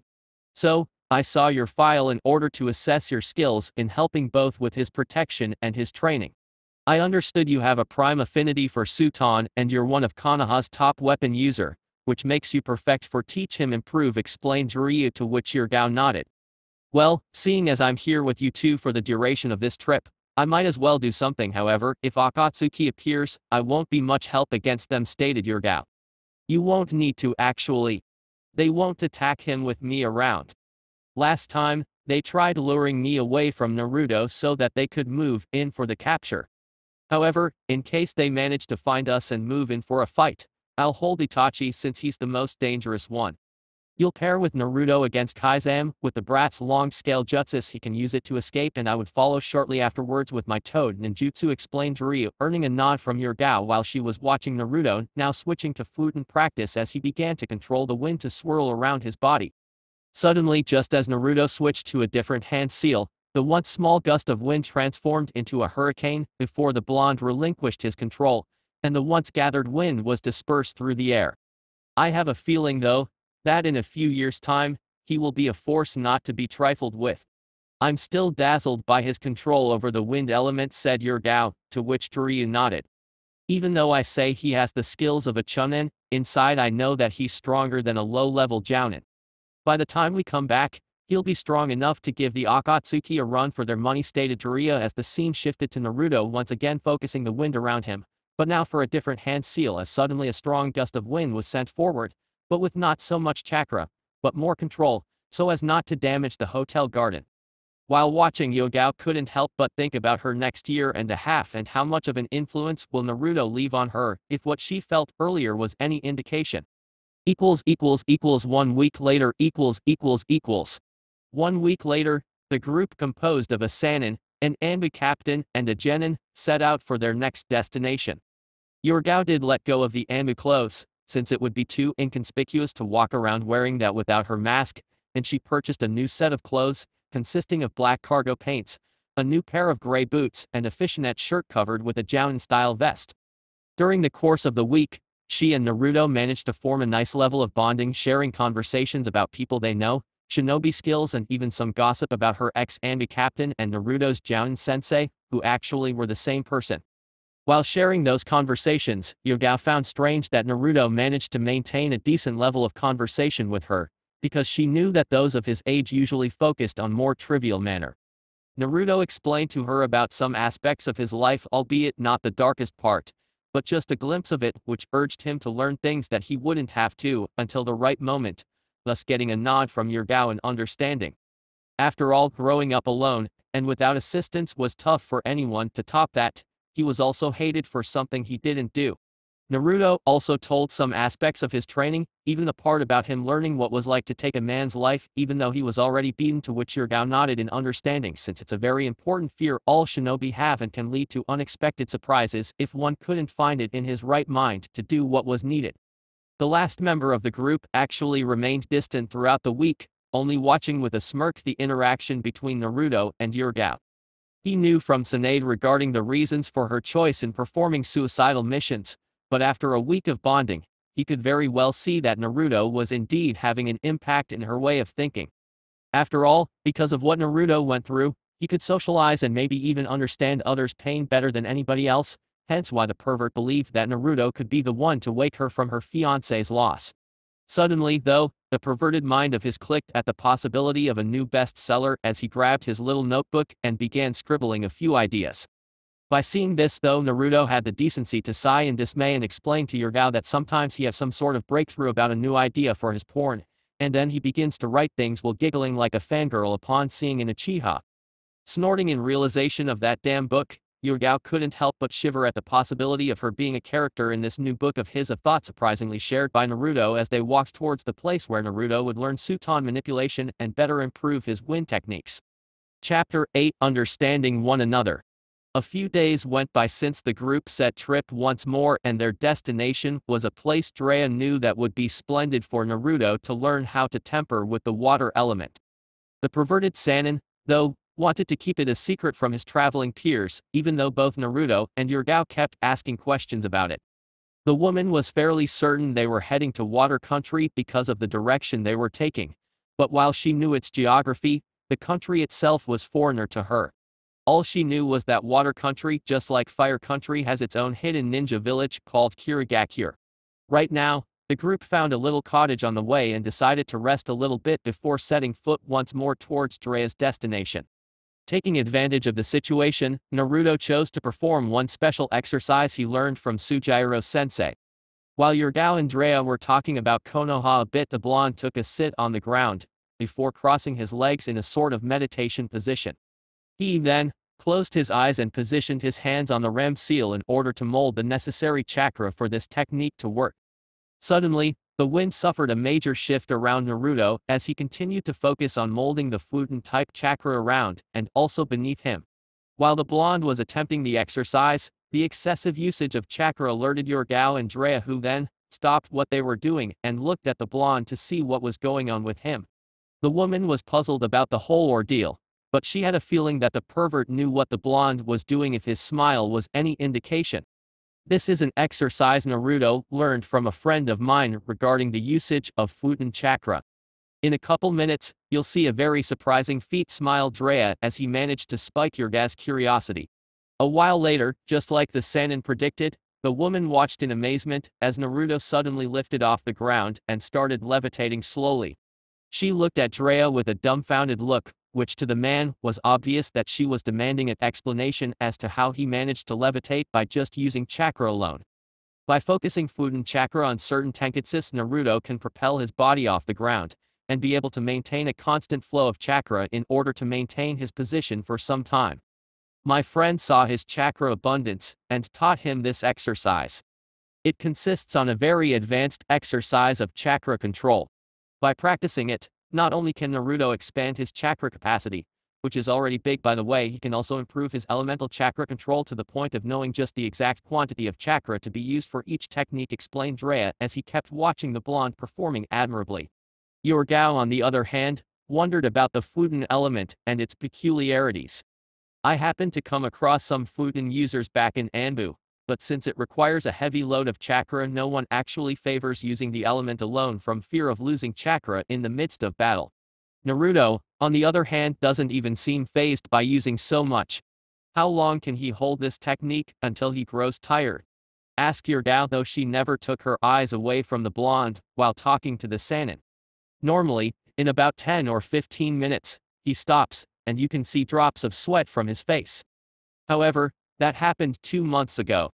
Nowadays, I wouldn't be surprised if he managed to uphold the 20-minute barrier and not even show any hints of tiredness, explained Jiraya, earning a nod from Yugao as she crossed her arms. After that, no more conversation was shared between the two as Yugao just stared at the blonde performing the exercise. In the short time she got to meet the blonde, surprised was a word that could describe what she was feeling at the moment. While she didn't think of labeling him as the demon he keeps prisoner, she actually thought people disliked him, because of the unknown number of pranks he'd always pull when he was young. However, after spending some time with him, she found the boy to be quite entertaining and fun to hang out with, not to mention the fact that sparring with him on occasions managed to drift away her angst somewhat. After the group left, Jiraya would set Naruto and Yugao against each other on just weapons fight, and while Naruto was nowhere near Yugao's level of proficiency, he managed to tire the woman out because of his stamina. Because of this, Yugao found herself sleeping better than before, whether it was because of the new company or said company tiring her down to near unconsciousness. She wasn't aware, but either way she was thankful for the first time she was able to close her eyes at night and open them the next day since her fiancé died. Of course, The nightmares still occurred from time to time, but they were less frequent as her body had to replenish its energy. Also, as far as conversations went, Naruto and Yugao would often exchange some battle experiences, and Naruto would share information about the new generation of Konoha's ninja force, namely Konoha 11, of course being 11 since the Uchiha traitor decided it was better to go kiss some snakes ass than remaining in the village, slowly building his reputation. 15 minutes passed and both Jiraya and Yugao felt the wind returning to normal and Naruto landing on the ground before getting up and turned to look at his audience. "I wasn't aware I was performing a show here," commented Naruto as he got up and adjusted his clothes, before approaching the other two. "With that much chakra being used at once, I'm rather surprised we're the only two watching, brat. I can see you got better than last time. I can see as well that you're not as tired as before," said Jiraya, earning a nod from Naruto. "I'm actually a little bit winded, but certainly not as bad as before. So, can we go already, or is there a need to rest a little bit more?" asked Naruto, but was surprised when Yugao showed an amused grin, but kept to herself though. It surely was a first, Naruto and Jiraya thought. Upon questioning as to the motive, she simply explained that when it comes to training, Naruto could be rather impatient, which earned a snicker from Jiraya and a frown from Naruto. It didn't take long until the group set foot outside once more, heading towards where Jiraya wanted to go. During the way, Yugao was examining Naruto's bow staff a little bit as in administering its weight, and how Naruto could perform faster movements with it. Naruto, meanwhile, was watching Yugao's analytical eyes with enthusiasm. Discussing certain aspects about weapons certainly perked the blonde's interest, and he wanted to know more about how to treat your weapon as if it was your own limb. Yugao was content enough to explain some things to him since, even though he was outright eager to learn more about it, never once did he demanded or acted like a child pouting about wanting to learn more about it. After throwing the staff from one hand to another, she then gave it back to Naruto, who then used chakra to short the staff's length and place it on his back, before he paid attention to the weapon user. "Your weapon is well balanced, and not very heavy, allowing you to minister faster movements, which would disorient the enemy. However, Naruto, you must take into account that every weapon has its weakness. The katana, for example, is weak against multiple opponents, so it takes much of the user's skills to be able to take on against a group of enemies, whereas with the staff, you're better equipped to fight them together. Being that said, the bow staff fails when it comes to speed and agility in moves. You do remember how I managed to enter your defense so easily, right?" asked Yugao, before Naruto nodded, and she continued with her assessment.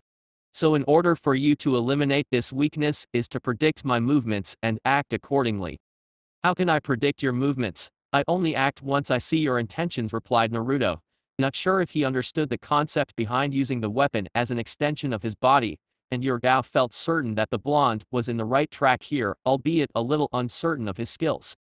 "Naruto, that's what it means to use the weapon as if it was an extension of your body.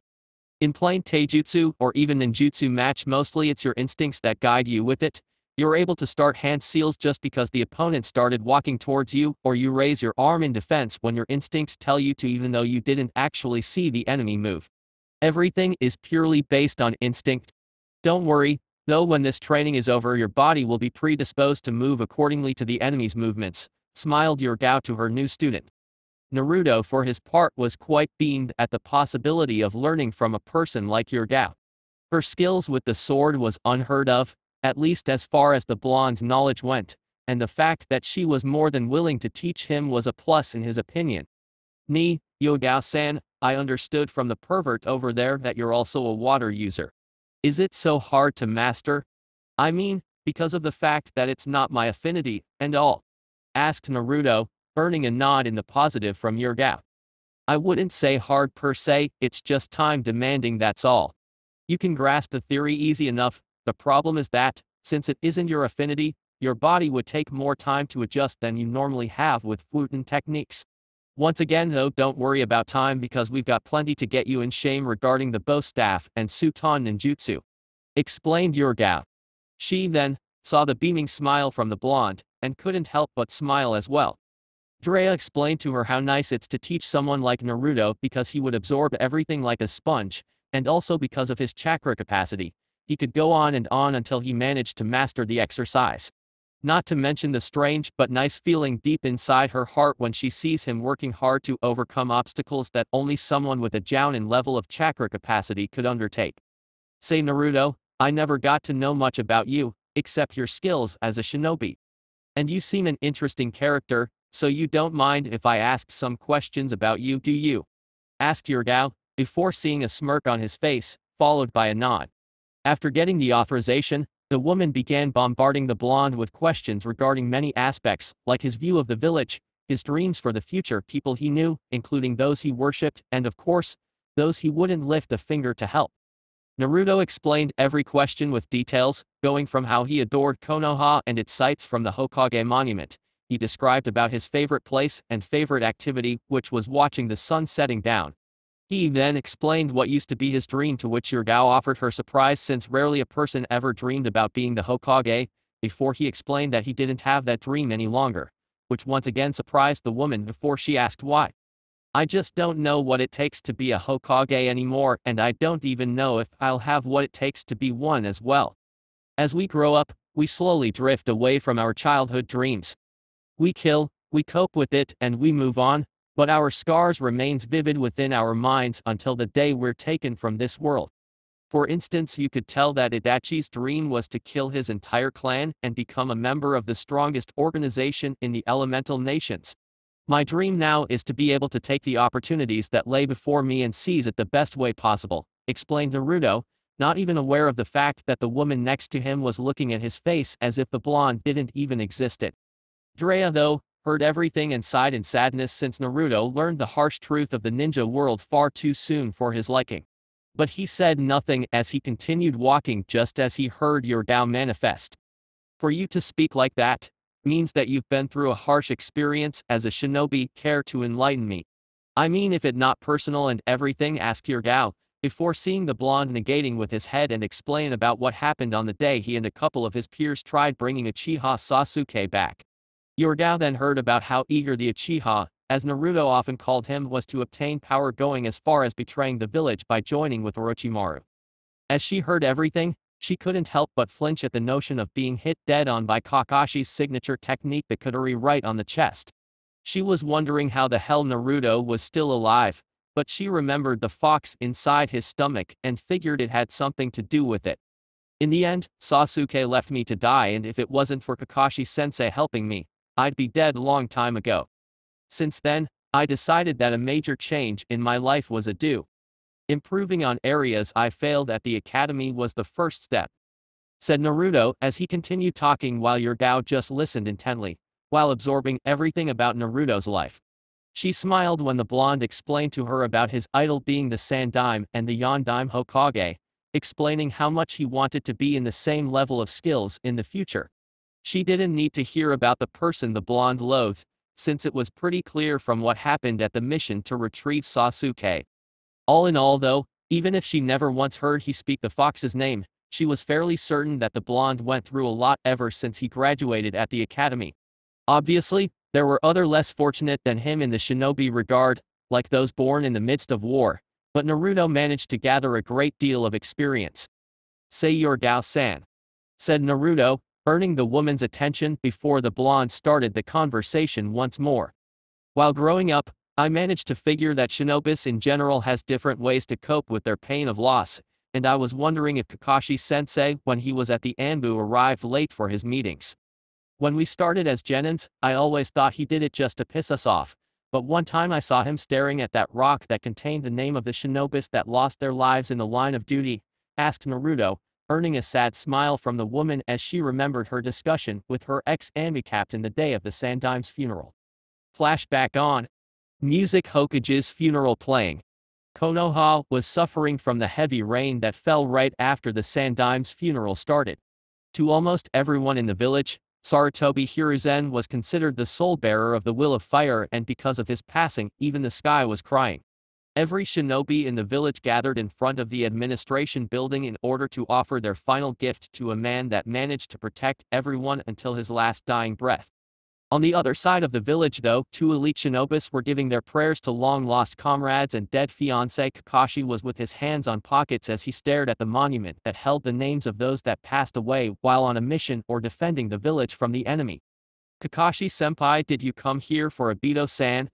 asked Yugao as she saw him get up and walk away, while she approached and knelt on the ground in order to pray for her dead fiancé. "Hurry up, the Sandaim's funeral is about to start," said Kakashi as he turned and looked at the Hokage monument as Yugao finished her praying and turned to address the silver-haired Jounin. "You should stop making excuses for being late and come here earlier, Kakashi-senpai," commented Yugao as she got up and looked at the man while waiting for reply. "I already have, but every time I come here, I just feel like beating my former self to the ground," said Kakashi before he started walking towards the place where the Sandaim's funeral was being held. Flashback off. "I cannot tell much about what happened to Senpai from fear of losing his trust in me. If you want to know about it, you can try to ask him about it. However, back in Anbu, he copes differently than nowadays." Kakashi became a legend in the Anbu forces because he decided that going on death-like missions would take his attention away from what happened to him. On several occasions, he'd return from a mission covered in blood and bruises, explained Yugao with a lost look on her face, but Naruto was oblivious to this whole ordeal as he processed the story. "Sounds like he's been through a lot then. Thanks for explaining it to me, Yugao-san. I guess a part of me always wanted to know about him, but I never pushed myself to ask him about it," said Naruto as he looked further to Jiraya's back. Suddenly, the perverted stopped in his tracks, while waiting for Naruto and Yugao to stop next to him so that he could show the place where they would expend the rest of the trip. When Naruto and Yugao appeared, their eyes were plugged from their faces as they witnessed maybe the most beautiful scenery nature is able to produce. It consisted of a wide lake surrounded by a couple of mountains that were responsible for dividing an even bigger river rapid, thus creating a great ordeal of three amazing waterfalls. And try imagining similar scenery to Niagara Falls. The sheer pressure of the waterfall hitting the lowest river was enough to create a reverberating sound that would echo throughout the field, and Naruto was already gulping in anticipation from having to get near those waterfalls. Welcome to Water Country's Taki no Sanpasu Waterfall of the Three Paths. Its creation was due to seismic activities a long time ago. History showed that this scenery's creation never stopped changing since a long time ago, and even now is on the verge of changing. "Naruto, this place is perfect for you to learn how to use Suton Jutsu," smiled Jiraya, until the blonde asked him why and he explained. "I'll explain later, but by the end of our time here, you'll be able to reverse the current as it's required of a Suton master. Once you become adamant on using Suton chakra, you'll proceed to reversing the river's current and maintain it for the duration of 1 minute. Mind you that this exercise is extremely difficult, and you'll only be attaining this because of your high chakra capacity.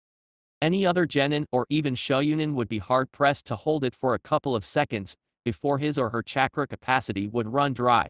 I bet even you, Yugao-san, would have trouble reversing the current for 1 minute with my chakra. I managed to go up to 3 minutes," smiled Jiraya as he jumped from the mountain they were standing and fell on an open space near the river's margin, before he proceeded to untie his belongings and set out their camp. Only after Naruto and Yugao landed as well, did Jiraya start explaining something about the terrain. "Well, of course water won't be an issue for us, but food will. This river is filled with salmon, however they're used to swimming against the current, and will be extremely hard to catch them. Also, hunting animals down these parts won't be an option, because as you can see there isn't much habitat down here, except for the salmons. Naruto, you'll be in charge of catching the salmons for us every day. Think of as endurance training," ordered Jiraya, earning a frown in dismay from the blonde who was wondering how the hell does filling the pervert's stomach could help him train. "Easy there, brat. I'll explain my idea. When you're fishing for salmon, your body will be dragged by the current down the river. You can maintain your position, though, by applying chakra to your limbs and using them to stay put or even manage to swim against it when you're strong enough," explained Jiraya before he saw the blonde give him a nod, albeit not so satisfactory. Seeing as the sun was setting, Jiraya postponed Naruto's training for the next day, considering the fact that training in such a dangerous environment at night wasn't a very safe thing to do. Tampering with the lake's strong currents without supervision could hurt the blonde. So that left with the group leaving the camp in order to find some fruit for them to eat. A couple of apples and bananas were found and they left with nothing but fruit for dinner, since neither Jiraya nor Yugao felt like diving into the river to catch some salmon, to which Naruto verbally protested, saying that when push comes to shove and he isn't in any shape to go fishing, then one of them would have to do the deed. Of course, Yugao joked that she would offer him some chakra pills to replenish his health in order for him to go fishing, a motion seconded by Jiraya, who, in turn, appreciated the woman's quick thinking. After dinner, the three set out 2 tents, seeing that they now have a lady with them and sleeping together wasn't in Yurga's plans, especially with the pervert around. The next day. After more fruit for breakfast, Jiraya, Naruto, and Yugao went to walk on water in order to feel exactly what's like to balance themselves on top of the river rapids. Yugao and Jiraya didn't have much trouble because of their experience, but they could very well see that Naruto was focusing very hard to walk normally, which was expected seeing as this was the first time Naruto ever had to walk on top of such strong currents before. After a while, the group stopped in the middle of the lake and Jiraya began to explain Naruto's training regimen from now on. Naruto, we have 1.5 years to teach you how to handle Suton ninjutsu. We also need to perfect your Futen affinity as well as your weapon fighting skills. Here's what you're going to do every day starting today. During the morning period, you'll be with Yugao here sparring with her using weapons. The goal here is to be on par with her skills by the end of this trip, explained Jiraya, but was cut short when Naruto protested. Excuse me, Ero-sensei, but what you mean being on par with Yugau's skills? She is the best Kenjutsu user in Konoha, and when we fight, I couldn't even see her moving correctly, much more managing to reach a level of elite jounin, said Naruto, earning a smile in appraisal from the woman and a smirk from Jiraya, but he proceeded nonetheless. That's exactly what I meant, Naruto. Of course skills of her caliber would take a while for you to reach, however you forgot that time doesn't apply to you the same way. We'll be training for 1.5 years, which to you can go up to 4 years using only 4 kage bunshin. Surely, you understand this right, Naruto, concluded Jiraya, before he continued with the training regimen. In the afternoon, you'll be mastering your Futen chakra, and we're going to practice it during fighting situations that will include both me and Yugao here. Afterwards, you'll receive lessons regarding introduction to Suton chakra while getting adjusted to practicing on top of these troubled waters. In no time, you'll adapt and will proceed to fighting on the water, using not only weapons, but jutsus as well. By the time you manage to finish learning how to use Suton chakra, we'll move on to a couple of Suton techniques I plan to teach you, of course followed by some offensive ones as well. Well, that's about it. Any questions? Said Jiraya, before he saw Naruto negate with his head. This new method of training was insane, Naruto wondered. No matter, though, cause it would be just another of his achievements in the future. After the method was explained, the three went to shore before getting out of the river. Jiraya then stepped out of the way as Naruto and Yugao picked up their respective weapons so that the training could begin. Naruto, before we begin, I'll ask you to clear your mind out of any thoughts that could influence you in this fight. In order for you to let your instincts guide you, your mind will have to be clear, okay? Asked Yugao, before she charged Naruto head-on with the intent to attack his sternum before Naruto managed to defend the strike by positioning his bow staff accordingly, but instead of only defending, he pushed the sword backwards with force intending to temper with Yugau's equilibrium, being unsuccessful however, since Yugao absorbed the impact and managed to defend Naruto's quick strike on her chest. Upon seeing his attack flustered, Naruto positioned his bow staff on top of his shoulders, and began twirling straight at Yugao, leaving her no alternative other than to jump back since a lone ninjato wouldn't be able to parry the attack. After stopping the attack, Naruto grabbed the end of the staff, and swung it vertically aiming for the girl's hand before Yugao evaded the technique and landed a powerful kick to Naruto's abdomen sending him flying while holding his stomach as a pathetic attempt to stop the pain.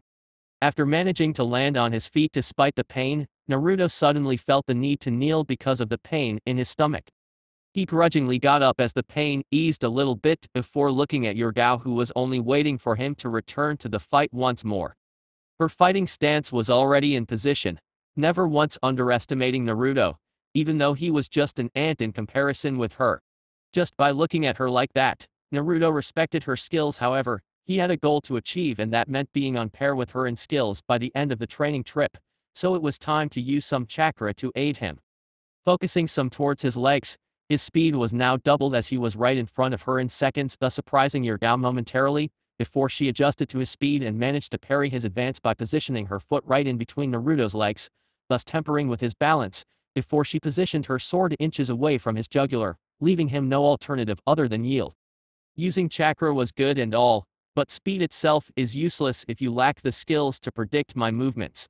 What you must learn, Naruto, is that different from taijutsu, you have to remain some distance from your opponent. Because if not, he will do exactly as I did, except he won't have any interest in keeping you alive, understood? Asked Yugao, earning a nod from Naruto, before they started the spar once more. At the end of the second year. With time their fights improved in quality and Naruto was able to parry Yugao's movements a lot better, even managing to catch her by surprise from time to time.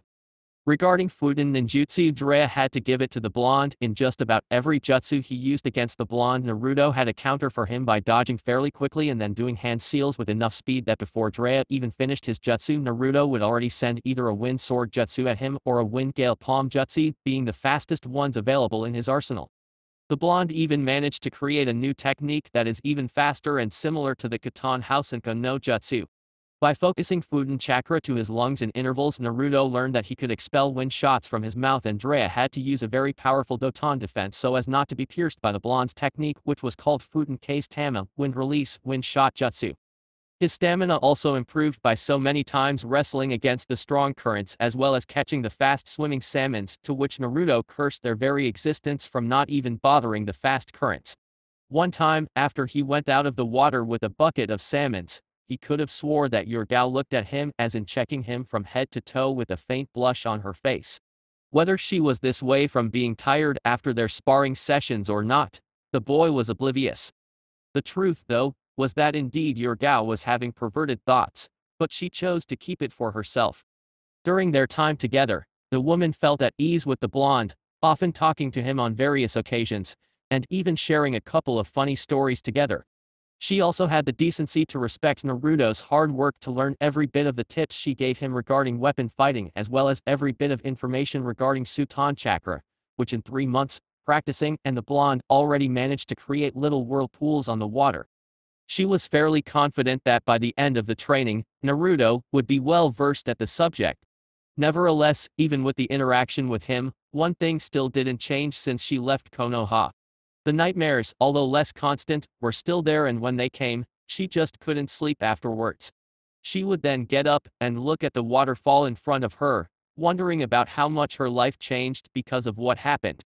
Before the invasion, she was the skilled Amiku Noichi and future wife of Jeku Hayate. Now though, she's nothing but an empty shell of her former self. Closing her eyes, she remembered how it was to feel his touch once more, to hear his never-ending coughs, which were a way he found for enemies to underestimate him from thinking he was sick. She then opened her eyes to look at the waterfall some more, before sighing in dismay at what happened with her. However, when she turned and went back to sleep, she suddenly lost her ability to breathe.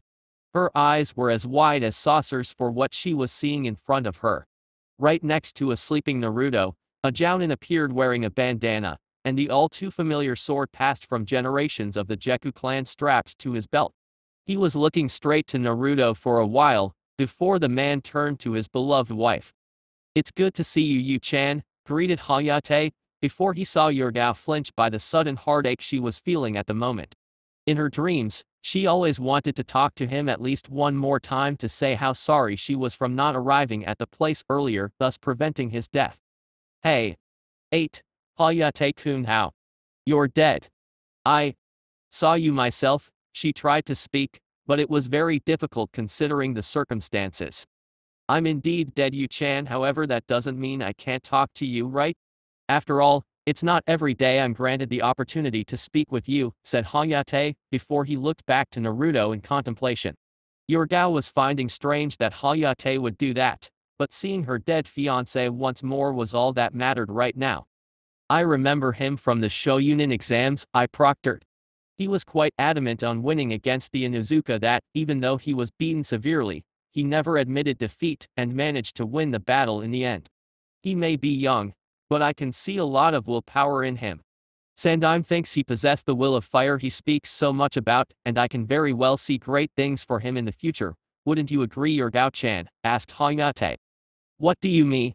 Asked Yugao, but was interrupted by her fiancé, as he explained. You've been spending a lot of time with him these days. I know that because I never stopped watching you from above. I could see how proud you were when he managed to deliver a solid blow with his bow staff, and I even saw how you're looking at him when he got out of the river, even though I admit, I was kind of jealous from above, laughed Hayate before seeing Yurgao's flustered look. It's been a long time since my death, Yugao-chan. You can't just keep doing this to yourself, endless nightmares. Thoughts of regret from thinking that you could have prevented everything from happening. You deserve to move on with your life. You deserve to be happy, advised Hayate, before he once more looked at Naruto, as in giving the hint to the woman. However, before she could ask the man why he was talking about this, she noticed that his spirit began to fade before he was completely gone from the world, but his message managed to echo once more. Move on with your life, Yugao-chan. I'll be up there protecting you. Hayate. No, come back please. I want to talk to you some more. Hayate. Screamed Yugao, not even aware of the fact that she was dreaming about everything. Hearing the constant screaming, Naruto decided to check what was happening, and he approached Yurgao's tent and heard she screaming the name Hayate over and over. He then decided to wake her up in order to wake up from a possible nightmare. Yugao, wake up. Wake up, Yugao, said Naruto as he placed his hands on her shoulder before sharing her. The woman suddenly opened her eyes before the first thing she noticed was Naruto, and that she was inside her tent the whole time. Naruto, what happened? Why did you wake me up? Asked Yugao as she sits from her position while scratching her eyes. You were screaming the whole time about Hayate? I thought you were having a nightmare. I'm sorry, said Naruto, before Yugao dismissed the need of apologies, before getting up from her tent and walking outside, still wondering if she was dreaming or not. However, since she was able to feel Naruto's hands on her shoulders and the wind adjourning her features, her question was answered. The dream was so real, though, she wondered. Her heart was in pain the whole time as her conversation with her dead fiancé progressed. In the end, though, she didn't know if what happened was real, or just an effect of her subconscious playing tricks with her mind. She was wondering about her dream so much that she even forgot who was standing behind her. There was no awkward moment, because no one ever threw their clothes off in order to sleep, hence why Naruto was in regular black paints and dark gray shirt, and Yugao was with the black Anu paints and her fishnet shirt. Yugao-san, I didn't mean to wake you up, it's just, said Naruto, trying to apologize, but he stopped once she turned to address Naruto. You don't need to apologize, Naruto, really. I was indeed having a nightmare of sort. Explained Yugao, thus easing Naruto's anxiety of ruining a person's beauty sleep. Silence then ruled their brief conversation as the woman started contemplating the sky to see if what she dreamed about was real or not. Naruto, for his part, knew something was wrong the minute he looked at her face, or rather her long-lost look. She then turned and walked straight for her tent as she passed Naruto without saying anything. In the dream, Hayate would look at her while saying she needed to move on with her life, but surely he couldn't be meaning what she thought. He was sure Naruto was a nice person devoted to his life as a shinobi, and also good company for conversations. She even remembered the blonde's physical attributes as very attractive. However, she couldn't even picture her together with him, the same way she was with Hayate. If you want to talk about it, I'm all ears, advised Naruto, thus earning her attention. Thanks, Naruto, but is nothing really. It was just a nightmare after all. I'll go to sleep, good night, greeted Yugao, not even wanting to dwell on the subject of trusting the boy that much as she slowly walked towards her tent. I know that look on your face, Yugao-san. He started talking, well aware that she was listening every word of it since she stopped dead on her tracks. That look of pain from what happened in the past, constantly shout to the heavens as to why it had to happen with you of all people, and the constant feeling of regret you develop afterward, convincing you that it's your entire fault for what happened even though you couldn't ever predict the results. Yeah, I know that look very well, explained Naruto as he looked at the waterfall, not even aware that the very woman he was addressing to was looking straight at his back with wide eyes. You got that just by looking at my eyes? Asked Yugao, still shocked that the blonde just now described everything she was feeling. Not only that, but also hearing you in your sleep this entire time. I felt like asking you about it, but I never meant to pry, so I kept my mouth shut about this. Also, when we're sparring, sometimes I had to use chakra to be able to block your fierce attacks, which carried more strength than finesse. I always figured that just like everyone, you too had your own bad story to cope with, explained Naruto, earning a nod from Yugao as she had the decency to look down in sadness. She really considered bottling up these emotions and hoped to get pasted this on her own from fear of being misunderstood by her peers, who in turn, also had their respective bad stories, and supposedly managed to get pasted it. However, for some strange reason, she thought she could actually trust the blonde not to judge her, and thus she decided to open the barrier she kept up for so long. Why don't we go closer to the river so we can talk, advised Yugao, earning a nod from Naruto as he followed the woman until she took a seat 2 inches from the margin and started talking. It happened the day before the sand sound invasion on our village, as my team happened to be the ones responsible for performing some routes throughout the Konoha's urban territory.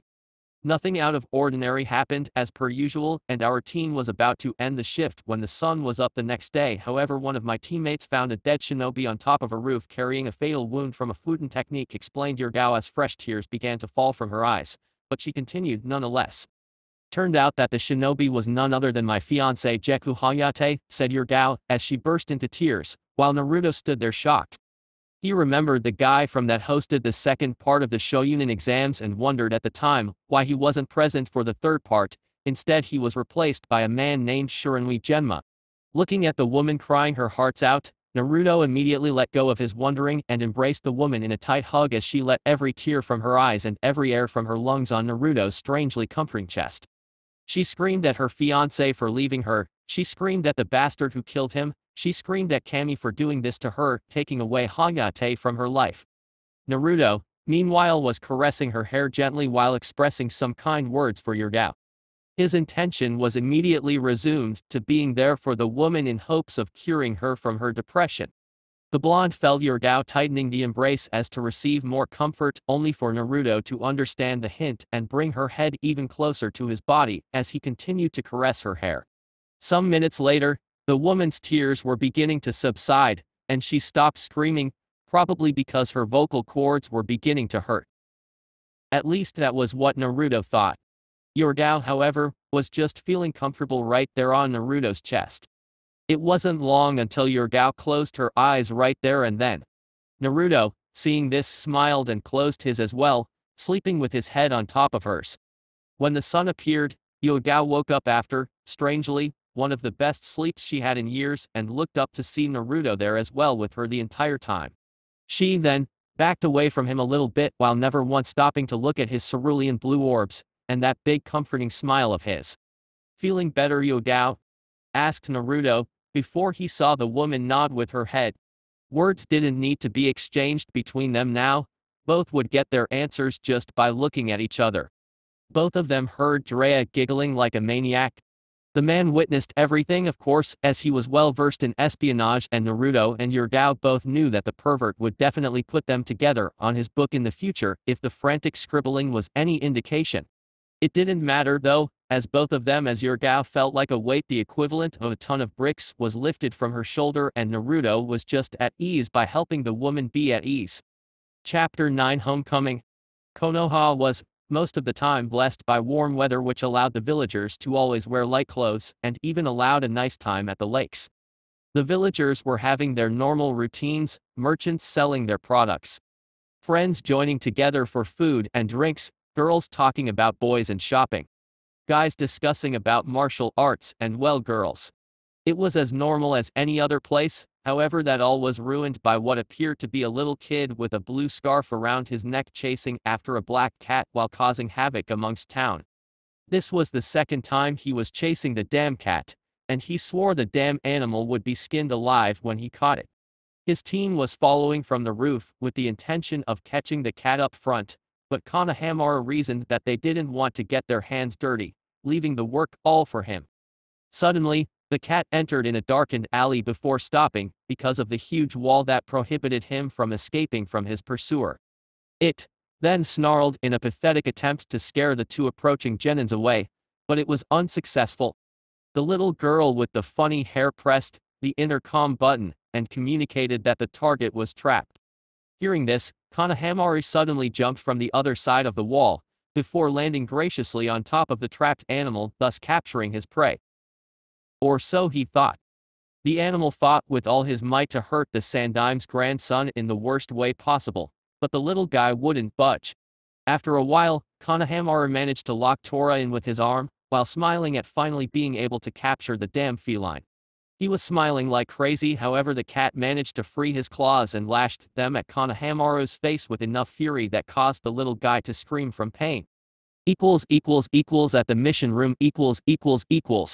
Seeing the cat Tora being squeezed like a toy by its owner, the genin team couldn't help but feel bad for the little animal. They, like every genin in Konoha, knew why it escaped a lot. After the feudal lord's wife left the premises embassy, the team's Jounin sensei lashed out at their bad skills for taking too long to chase the cat, meaning more training for them. Mogi, though, protested. But sensei, that cat was difficult to trace, he seems pretty used to escaping. I won't hear it, this only proves that you three lack the skills to perform this mission properly, Ebisi scowled. Konoha, though, took an indignant sit on the ground before protesting that he couldn't show his real skills in these lame missions, which made Amino Urka, who was sitting next to the Hokage, explaining that about ninja ranks and mission ranks, which was later seconded by the Hokage, who voiced that only D-ranked mission for now. Obviously, though, Konoha protested. I can't keep doing these lame missions after all, I will become the Nanodaime 7th Hokage. Huh. And who will be the Rokudaime Hokage if I may ask? Asked Tsunade, clearly interested in what the little guy had to say. Who else? Naruto Nichin will be Rokudaime. Ebisu, Urka, and Tsunade were surprised to hear this, since it's been 3 years since the blonde left with Jiraya of the Sannin. At the Hokage's office. As Tsunade, Urka, and now Shizune looked at the genin team leaving the administration building, they couldn't help but imagine the blonde. It's been 3 years since he left for real training with Jiraiya-sama, I wonder when he will be back. Urka asked. Tsunade remained silent for a while, wondering about the blonde. Looking at Konohamaru now, she could have swore she saw the same blonde brat annoying the hell out of her, but she remembered that after the traitorous ordeal 3 years prior, she knew that the blonde was now different than the exuberant demeanor he always carried within him. She just hoped beyond hope that Naruto was able to maintain his innocence a bit longer, or else Tsunade feared that what made the blonde's personality would soon vanish. He's scheduled to be back today, I believe. We need him here though. I feel that some drastic changes will occur soon. Tsunade said. Westgate. Leaving the forest path, 3 shadows approached the village they left behind for so long. Well, at least Naruto and Jiraiya more than Yugao did. But all of them spent quite a lot of time away from the village. Their clothes remained almost the same, with Naruto being the only one who added another piece. On top of his dark gray shirt, he was now wearing a customized black vest with the red spiral on his back, just like a Jounin-style vest, but entirely black. As they entered the village, nostalgia hit both Naruto and Yugao like wildfire, but whereas you would think Hayate's memories would bombard the woman the second she stepped into the village, instead, all she thought was how much she missed her peers at the Anbu, and of course those who graduated with her at the academy. It has been 3 years. Naruto was looking around the village as both Jiraiya and Yugao looked at him with a smile on their faces. Both of them knew how much Naruto loved Konoha and its sights. The woman, though, lost her smile and looked at Jiraiya. Jiraiya-sama, now that I returned, I must present myself at Anbu headquarters, could you tell Hokage-sama this for me? The perverted only nodded, before he saw that Naruto and Yugao were crossing eyes with each other. I'll see you around, Naruto. Maybe get together sometime for lunch. I'd like that very much, Yugao-chan. You can take me to that sushi place you're talking about, say tonight at 8. The woman smiled once more, before vanishing within a swirl of leaves, but the message was already delivered. Jiraiya could only smile as he saw his precious student's interaction with Yugao. Ever since these two bonded back at the waterfall place, their relationship only improved with time, up to the point of even going out 6 months ago to a village near the capital of Water Country. The pervert was still due to convincing Naruto to tell him how that night went. What the pervert didn't know, and probably was dying from curiosity, was that the night that they went out was the first time they hooked up with one another. The blonde would still daydream about how it was to kiss the gorgeous Kunoichi and the fact that Yugao was smiling the entire time. Something clicked that time inside Naruto, and he couldn't help but smile in response. How many times do I have to ask for you to tell me what happened that night, Naruto? I want to know, please. How many times do I have to say to you, Ero-sensei, that's mine and Yugao-chan's privacy? Dear Kami, sometimes I wonder if you're asking this so that you can use us as characters for your next book. Jiraya had the decency to snort at the blonde from being caught. His new book, Ika Ika Makeout Tactics, was indeed developed by watching Naruto and Yugao interact with one another. Jiraya was just thankful that Naruto didn't read his book, otherwise the wise ass would figure it out instantly and, well, he didn't want to think about getting the blonde angry, not if Yugao happens to join his side after knowing as well. The subject was dropped as they entered the administration building, all keen on talking to Tsunade as soon as possible. At the Hokage's office . Tsunade was now alone in her office when a sudden knock was heard. Giving it no mind, she authorized entrance before the door opened. It took only a glimpse of blonde hair entering her office to realize just who was at the door. She took a moment to seize him up from head to toe, and she was surprised at how much bigger he was now. He was easily her height, if not more. Also, he changed his clothes drastically, Tsunade reasoned. She happened to like it in fact, and couldn't help but wonder what happened to change his mind about getting rid of those hideous orange clothes. She was by his side in a minute, before enveloping the young man in a fierce hug, which much to her surprise, was returned as she felt Naruto's arms around her. I missed you, Tsunade Bakken. Sorry about the name calling, I guess some old habits don't change. Eve. Missed you too, brat, and I do care about the name, so stop calling me that, okay? I can tell you've changed a lot. I'm really glad to see you again, Tsunade said with a smile on her face as she looked at the younger blonde. Now that the sentimental reunion was over, Tsunade went back to her desk and returned to the Hokage position before addressing the two once more. So, I see you managed to improve after all. Huh, you're expecting us not to bring any results? You insult my teaching skills, Suhai mumbled Jiraya, earning a smile from the Hokage, before she heard the door knocking once more. Excuse me, Tsunade-sama, but Shizune was.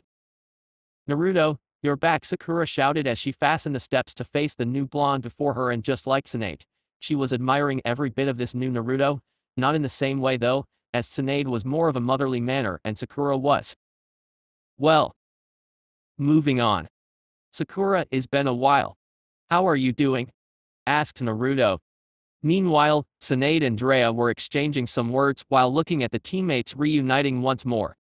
Jiraya explained about Yugao going to Anu headquarters and a little summary of Naruto's training trip, including some aspects of Naruto and Yugao's interaction that shocked Tsunade, but her eyes returned to normal. Surely, Naruto would be able to heal the woman's depression, but she didn't know this relationship would actually be a romantic relationship. After a while, talking, Naruto heard from Tsunade that he was to be tested right away. Okay. But how do you want me to show my skills? Naruto asked, before Tsunade pointed to the furthest window of the room. The blonde then opened the window and looked outside for a while, before he spotted his opponent reading that smug book before greeting the blonde. You got taller, Naruto, that's for sure. I trust that your training has honed your skills as you desired. As Kakashi entered the room, he saw also Sakura. You two will be my opponent. Kakashi said. I want to see how you two will fare against someone of Kakashi's skills. Sakura, show me you haven't been slacking in your training.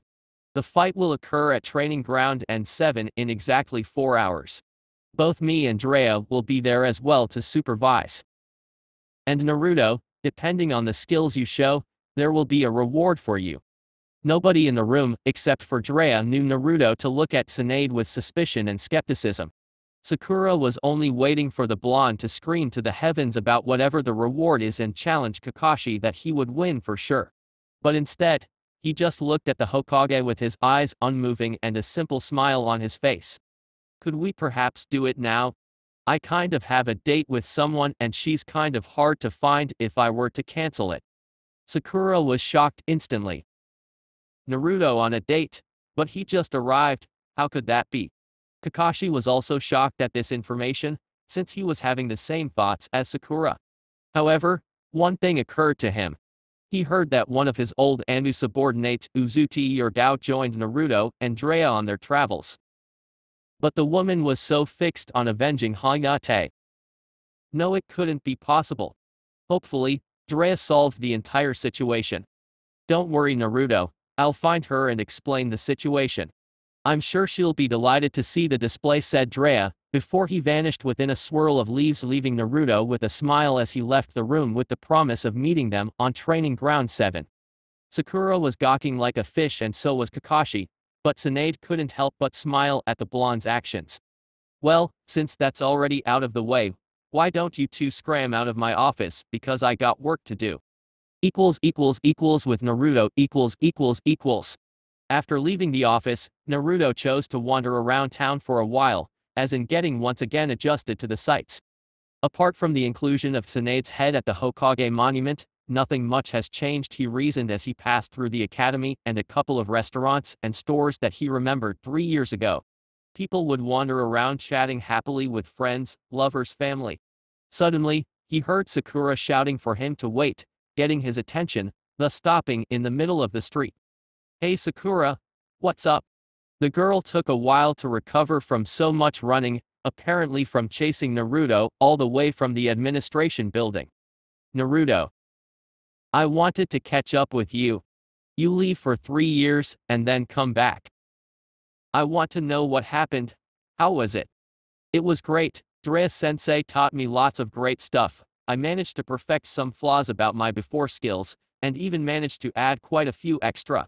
Actually, I plan to show them in our match against Kakashi-sensei. What about you, though? I'd be wrong to presume you're a shogunin now. Sakura looked at the blonde strangely as he was talking. Naruto was just so much different now that she felt like she didn't know him at all. The strange level of confidence, the calm talking, expressing different words than ramen and Hokage. Yeah, I managed to pass last year in Takagakure. Both I and Shino managed to pass, but the others managed at the following exams.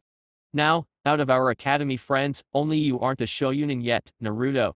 Neji recently got promoted to jounin, and it's doing a lot of missions with Guy-sensei and Kakashi-sensei.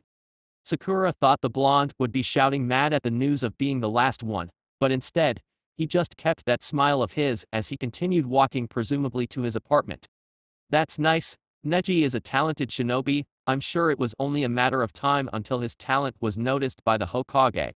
Now, I guess I have to pass the next one and become a shogunin just like all you guys. Hopefully, I could, perhaps, surpass Neji and become a jounin as well in the future. Now, I wonder what happened to my apartment since I was gone. After I left, I forgot to ask someone to take care of it for me, so I wonder what a mess it must be right now. Wanna help me clean? Asked Naruto. The girl nodded, before they went up the stairs, and stopped once they reached his floor. When the door was opened, no one was prepared for the sudden wave of dust to fill their lungs, making both shinobis cough instantly. Cough. Cough. Wait right here, Sakura, I'll get inside and open the window. Man, I can't see a thing inside. After he entered, Sakura lost sight of him and wondered if she should have checked his apartment every once in a while. It wasn't until the dust cloud started to vanish that the blonde shouted for her to enter. As she got inside, she looked at the window that Naruto mentioned and thanked the heavens for the sudden air entrance that filled the room, cleaning their lungs a bit. Needless to say, the place was a freaking mess. Some clothes tossed on the floor, old ramen cups piled next to the only garbage can which clearly wasn't emptied if the stinking smell was any indication. Okay, I almost feel like hiring a genin team to clean this place, it's a mess in here. Well, let's clean right. Cage Bunshin no Jutsu. Instantly, 4 doppelgangers appeared next to Naruto, and then all 5 of them started cleaning, each doing a specific task, thus not needing Sakura's help in the end. The original one gathered his old orange jumpsuits in order to burn them all, since he already had a change in wardrobe. One of the clones was responsible for gathering the litter on the ground and throwing in a big garbage disposal located on the building's first floor. Two clones wiped the dust off the wooden floor and some accumulated at the walls. The window needed some cleaning as well, so the fourth clone was in charge of that. In little to no time, Naruto's place was already clean and the real Naruto dispelled the clones, while clapping his hands signifying the job done. Sakura, though, just kept watching the clones do all the work and was amazed at the time needed to clean everything, and she actually noticed that no spot was left unchecked by the blonde, which was surprising considering that Naruto was after all a boy and as such a boy wouldn't be able to clean at certain spots. Well, now we can be here without risk of coughing to death. So, how was your training this last 3 years? Asked Naruto, getting the pink-haired girl's attention. It was great as well. Tsunade-sama and Shizune-senpai are very strict, and in little to no time, the results were already showing up. I managed to learn some medical ninjutsu under their wing and even got to help them at the hospital taking care of some patients, although Tsunade-sama is still due to allow me on the more sensitive procedures. I even got some classes in poisons and antidotes from both Shizune-senpai and Anko-senpai. One piece of advice, though, Anko-senpai is stricter than Shizune and Tsunade-sama combined. I mean, she literally tossed me on the ground several times until I learned them. In the end, though, it was for the better, as I intend to create antidote for every poison in existence at the elemental nations in the future. How about you? Tsunade-sama told me Jiraya-sama is a master of ninjutsu and even the art of fuinjutsu, though I don't know much more than the usual sealing scrolls. Naruto kept hearing everything and smiling through the whole thing. He was wondering about Sakura's sudden change in behavior from that usual short temper of hers when the blonde acted stupid in front of her. Truth to be told, Naruto was wondering if his teammate acted that way because of the things he would do in order to get attention, because now that they were talking like equals, she was much calmer than before, which was strange. Jiraiya-sensei was also strict as hell. We did some training with the Rasengan that would send me to unconsciousness almost every day. We sparred almost every day as well, and the man helped me in correcting a lot of my flaws regarding taijutsu and weapon throwing. I'll tell you, boosting of confidence aside, I thought I had it all once I graduated and became a genin, but after what happened, it showed me that my skills were nothing compared to what it should have been. Luckily, I managed to see them now, right? Also, we used to travel a lot and Jiraiya took me to see some great sights around the elemental nations. There is this place in water country called Taki no Sampasu Waterfall of the Three Paths, and it's very beautiful. We happened to train there for a long time, so that I could get adjusted to strong water currents, while sparring with him. These last 3 years were very good, indeed, Sakura. As the conversation continued, Sakura definitely stopped thinking about the differences between this Naruto and the one she came to know. To her, it was like seeing two distinguished personalities whose comparison was just not possible. So, she settled for knowing this new Naruto and go on from there. It wasn't until Sakura mentioned Sasuke's name that Naruto's usually relaxed expression suddenly changed, and the girl noticed instantly. In fact, she was rather uncomfortable in discussing the Uchiha manner with Naruto, because of what the blonde told her 3 years ago, but the fact remained that Sasuke was a part of Team 7 and Sakura wanted the team to be reunited once more, regardless of her feelings for the raven-haired boy.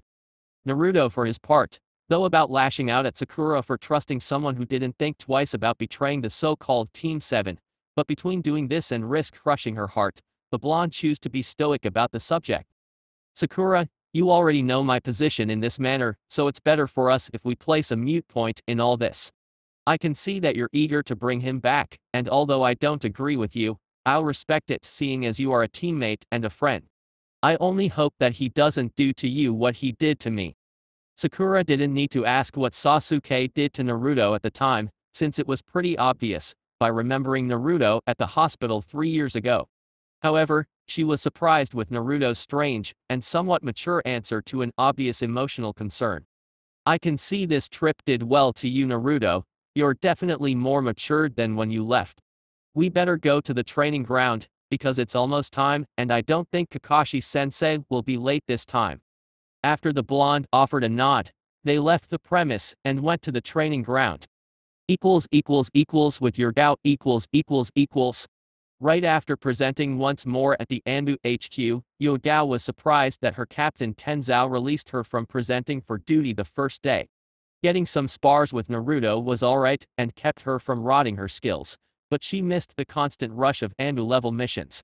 Now, though, she was with nothing to do until the blonde came by and took her to their date at the sushi place. To this time, she still was a little lost concerning this rather odd relationship.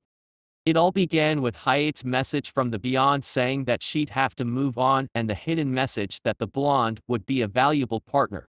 The truth was that after a few dates and conversations throughout the trip, Naruto proved himself time and time again that he was more than a 15-year-old genin. His opinions were rather mature for his age, she reasoned, and surprisingly, he managed to keep a certain level of conversation that Yugao is used to have with her peers. A sudden memory appeared full force in her mind about a special day when he invited her to go the water country's capital city as his date, and it made her blush madly. They didn't do anything out of the ordinary apart from making out severely. At the time, a sudden desire of flesh appeared in both of them, which made Naruto pay the bill sooner than expected, before they rented a hotel room to be together. Just the feel of the blonde's toned body at the time managed to send shivers to her body.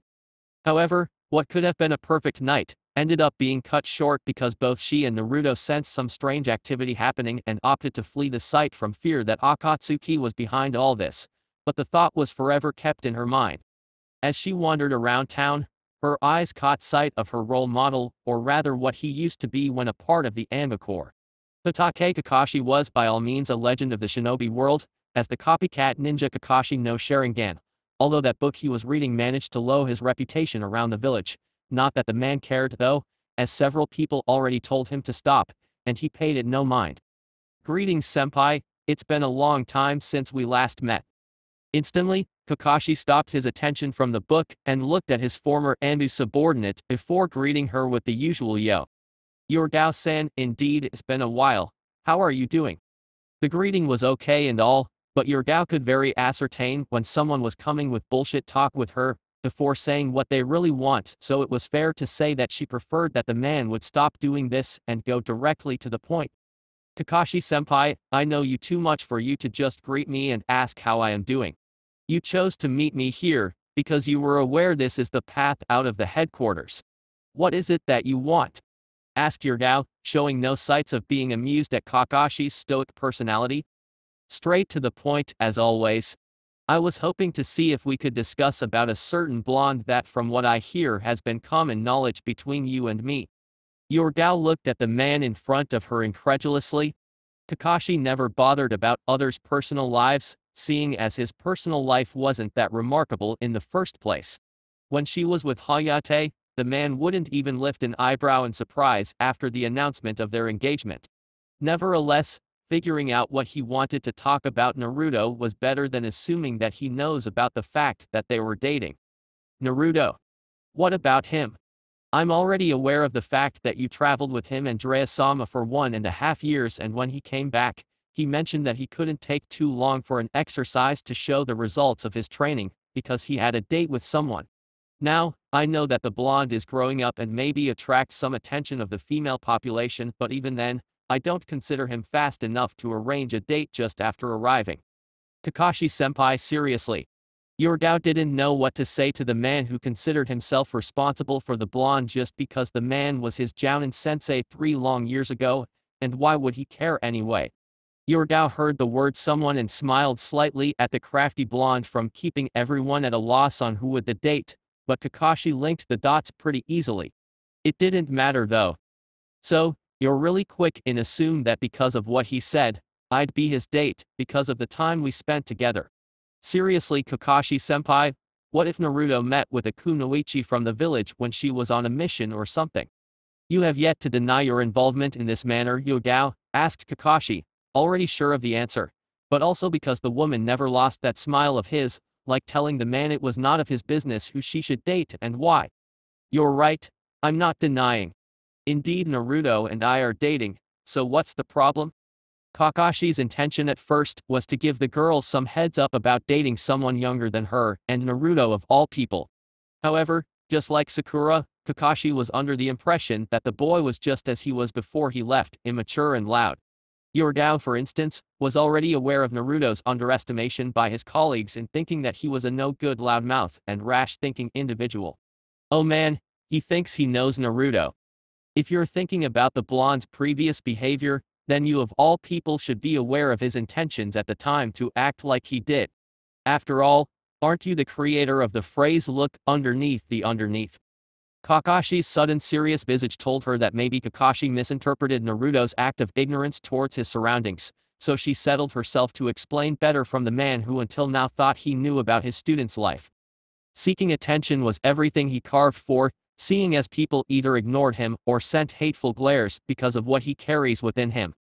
For instance, Kakashi-senpai, would you consider him the same Naruto you know after he asked you about his skills as a shinobi 3 years ago? If he was anything like you portrayed him out to be despite getting beat constantly, he would continue with the same reckless thought over and over again, thus getting killed in the process. You met the real him, albeit briefly, one day prior to his trip with Jiraya. Now, seeing him today, could you compare him with the one you knew? Kakashi concurred with everything the woman told, although he didn't show it. It was true that Kakashi was misinformed of the blonde's presumably cheerful demeanor, never once displaying a hint of sadness or seriousness in his tone of voice. The man had the decency to sigh in dismay at the sudden revelations. Huh. I guess you're right, although I have yet to see this new Naruto you portray him out to be in the midst of battle, and only then will I know that he changed for good, which in fact will occur at exactly 15 minutes from now at training ground number 7. He invited you to come watch, since it will get in the way of your date. I'll be there in 15 minutes. I just have to change my clothes and put my anime uniform. You and only you have knowledge of our relationship, senpai, and for now, I and Naruto agreed that is to remain this way. See you there. After saying, Yugao vanished within a shunshin, thus leaving Kakashi alone thinking about the blonde enigma, and how different could his fighting skills be. At training ground number 7 . The sun was about to set as Kakashi, Sakura, and Naruto looked at each other prior to the battle that was about to occur. Near a tree were Shizune and Tsunade looking at them from afar, with Jiraya sitting on top of a tree branch with a lone ANBI member standing on top of said tree branch. To the untrained eye, Naruto was focusing his sight entirely on Kakashi, but his eyes were more inclined to see both Kakashi and Yugao, whose position was exactly passing Kakashi's right shoulder at the moment. As in being nostalgic, Kakashi suddenly pulled 2 bells from his pocket, before explaining the rules. As you can see, it will be bell test all over again, same objective, same rules. I trust that you now will understand when I say that you have to come at me as if you were after my head, and seeing as I have a feeling you two are not to be taken lightly, I will use the Sharingan this time. Both paid quick attention at the mission objectives, while Kakashi strapped the bells on his waist, before placing one hand on his pocket, while observing his opponents. The fight already started, but no side made a move so far. Suddenly, both Naruto and Sakura threw some projectiles towards their sensei, who in turn jumped by instinct before taking 2 kunes, since his Sharingan already envisioned the next move. Another barrage of projectiles was thrown at the silver-haired sensei, who in turn managed to deflect with his kunes before he threw them towards Naruto and Sakura. Out of the blue, the man started a quick series of hand seals before the 2 kunes transformed to 10 projectiles, forcing both Sakura and Naruto to evade the barrage, Sakura evading from the left, and Naruto doing some backflips. After evading, Naruto and Sakura charged the descending Kakashi from both flanks, being Sakura the one who aimed the first punch. However, Kakashi's Sharingan advised him to evade the punch from so much chakra being focused. As the punch passed through, the wave of chakra actually managed to hit the tree, and Kakashi wondered what exactly the Hokage taught her. However, he didn't have time to wonder, as Naruto came by with a reverse kick aiming his left stomach, forcing Kakashi to use his arm to defend, which was surprising considering that the kick wasn't a wasted move. The silver-haired shinobi used brute strength to throw Naruto away from him before he aimed a strong kick at Sakura, but the girl was already far out of range, before she threw a couple of shurikens at his blind side. Focusing chakra to his legs, Kakashi managed to jump in time, before landing on a tree top as he looked at his students. Their taijutsu was already high Shunin material, which caused the man to smirk with a sudden feeling of pride, but then he realized that it wasn't him who taught them, so he chooses to focus at the task at hand. Suddenly, Kakashi vanished from sight, leaving Naruto and Sakura in the middle of the field, looking around to spot the surprise attack that would surely follow. Sakura, for instance, was now applying what he learned under Tsunade. Left, right, above, behind. So, if he's in none of these positions then. She focused all her chakra in one single tenketsu, and punched the ground with all her might. As a result, the entire ground exploded upon contact, thus shaking the entire ground, which almost made Naruto lose his balance as he questioned what the hell was that Sakura just did. This thought was mirrored by an entirely shocked Kakashi who appeared beneath the now destroyed field. Kakashi-sensei, I found you. The man now knew that Sakura learned the secret behind the Hokage's taijutsu technique, and he concluded that being on the receiving end of one punch would mean his end, so better stop kidding around. Meanwhile, Tsunade was appraising her skills and Jiraya was muttering silent words about a second Tsunade. Back to the fight, Kakashi was now facing his students before Naruto summoned two cage bunching all of a sudden. Without even attacking, Naruto screamed the word henge and two windmill shurikens appeared in both his hands in an instant. He threw the first one at Kakashi who dodged it easily to the right, before the blonde threw the other one forcing him to jump, but he managed to dodge them all. However, much to his surprise, Naruto was already in front of him with a roundhouse kick just seconds away of hitting Kakashi's head. While being impressed by the blonde's speed, Kakashi managed to defend the powerful kick with his arms, before a kunai suddenly appeared on his hand with the intent of hurting the blonde. It was stopped however, as Naruto managed to hold Kakashi's wrist as they descended to the ground, where Sakura was waiting to deliver the punch. Meanwhile, Kakashi was wondering if the girl would deliver the punch with Naruto nearby, when he realized the blonde substituted himself with a log nearby, leaving him alone to receive the punch. It was luck that a tree branch appeared, allowing Kakashi to flip and land a safe distance away from them, before he hid behind a tree while watching the splendid teamwork this two were displaying right now. Suddenly, however, a very familiar sound of chakra being summoned into the palm of Naruto's hand. Kakashi got away just in time before Naruto slammed a much bigger Rasengan at the tree, shredding it instantly. At the stands, both Tsunade and Shizune was gawking like a fish at the fight occurred. Certainly, Naruto and Sakura already knew each other and managed to fight together accordingly, but this was unheard of. Plus the fact that Naruto managed to do a Rasengan without the clone's assistance showed much of his training and skills. After evading the deadly attack, Kakashi looked at his students while panting a bit. Surely, keeping on taijutsu wouldn't be a good option for the man, seeing as these two worked well together. Where one would attack, the other would remain as backup and vice versa. He didn't have a time off with them, so maybe a new approach was preferable. Lesson 1, Taijutsu completed. Now is time for Lesson 2, Ninjutsu. Instantly, Kakashi started doing a huge sequence of hand seals with an impressive speed, before he inhaled air into his lungs. Katan Gaokakir no Jutsu Fire Release, Grand Fireball Jutsu. He then exhaled the technique straight at the two before he saw that Sakura was about to flee, but stood her ground as the technique approached. Apparently, Naruto said something and she chose to remain. But Naruto couldn't know about. Suton Sujinheki Water Release Water Barrier Jutsu. As the fireball approached, a torrent of water appeared in front of them, protecting Naruto and Sakura from the incoming attack before Kakashi stopped the attack, giving the much-awaited signal for Naruto for another technique of his own creation. Suton Suariakiba Water Release, Water Dragon Fang Jutsu. The same torrent of water used for the barrier technique was suddenly transformed into an enormous water dragon as it charged at Kakashi.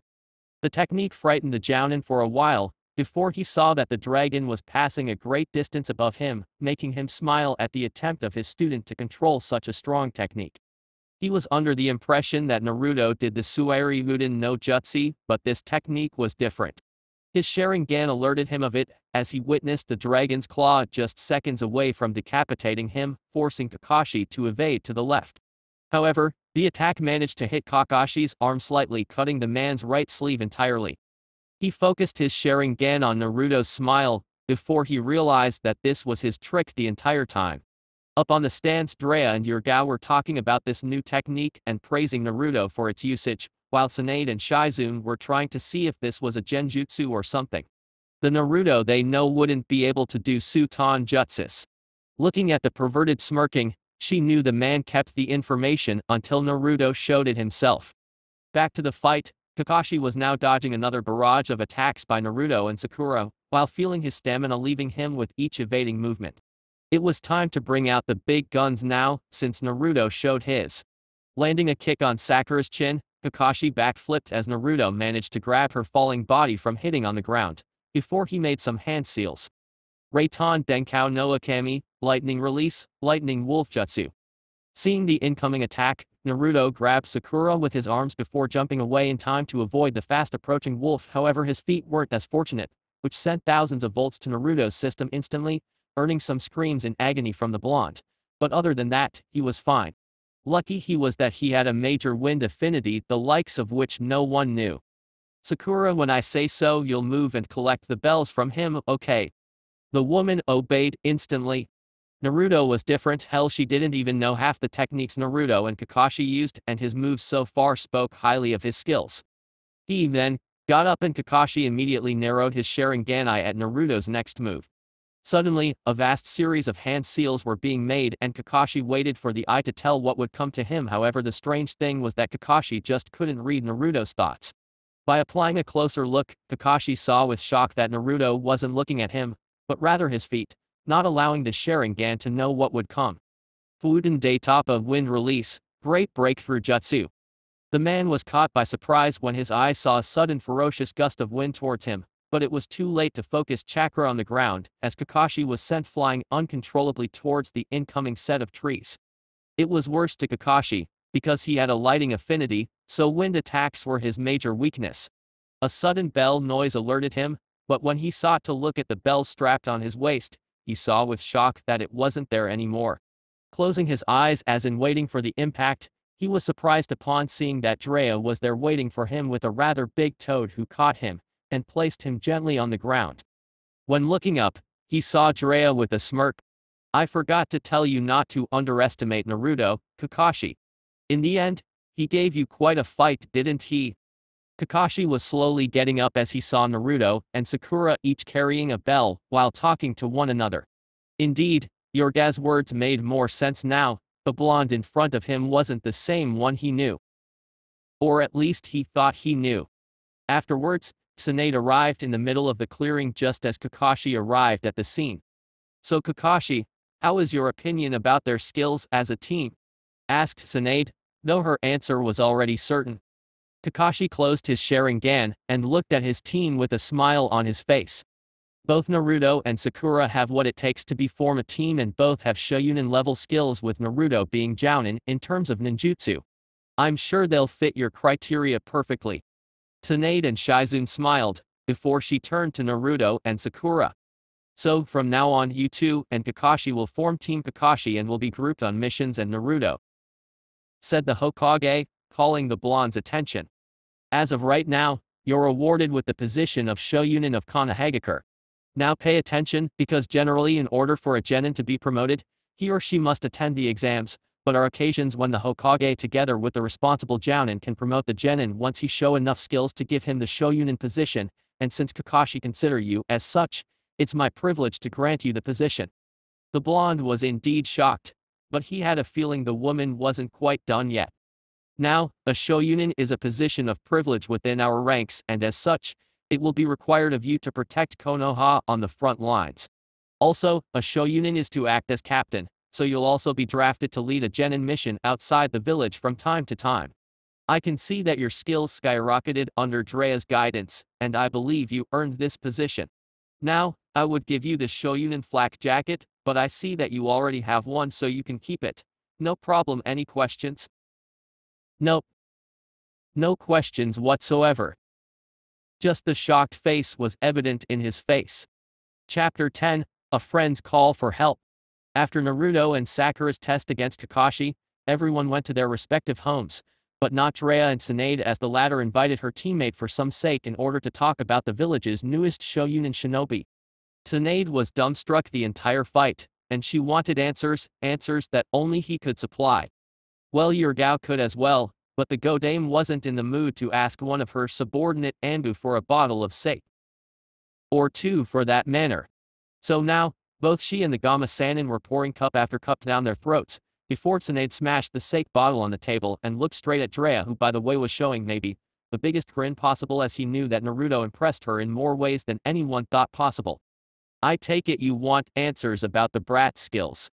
The look of sarcasm on her face was enough to satisfy his answer as he smiled and poured one more cup of sake, before smiling at the blonde. Jiraya never thought he would enjoy this so much. The look on her face, daring him to speak or else she would take action, was too much to his drunken state, but he knew not to push her buttons any longer, since Tsunade had quite a short temper and could land quite a punch at his jaw. What did you expect, Tsunade? 3 years ago, I told you that he had potential to be great. You saw the results yourself, didn't you? Yeah, I did, but his growth is unheard of, damn it. In 3 years, he managed to correct every flaw he had regarding taijutsu and weapon accuracy. He learned and mastered 2 elements, and I happen to know from his file that he's attuned to the wind element, not both wind and water. He learned a new element from scratch. Don't tell me you don't think this surprising. Even Minato took longer to learn the lightning element, and he was considered the strongest shinobi in existence. Come on, Jiraiya, spill it. Tsunade was getting irritated at each passing second with Jiraya's nothing but vague answers. The man for his part felt the urge to tell about Naruto's other skills, but then, he would actually fear for his life. The Godame was already impressed with what she saw of Naruto's skills. There wasn't any need to further fill her agony right now in understanding all this, especially when her mind was already immersed in alcohol, thus devoid of any rational judgment. Okay, Tsunade, calm down for a second and I'll explain. Time is a hard reality for shinobi, you and I both know that. It takes a long period of one's dedication and compromise in order to learn a certain skill, yet alone master one. However, because of the blonde's abundance of chakra, time doesn't apply to him the same way as it does for us. You would do well to remember the usage of the Kage Bunshin no Jutsu, his signature move. By this, Tsunade was already drawing to the needed conclusions, but Jiraiya continued the explanation. Kage Bunshin was mostly used for reconnaissance simply because whatever memory the clone gathers, it's immediately transferred to the original upon being dispelled. Now, with Naruto's chakra capacity, he isn't limited to 4, 5, or 6 clones.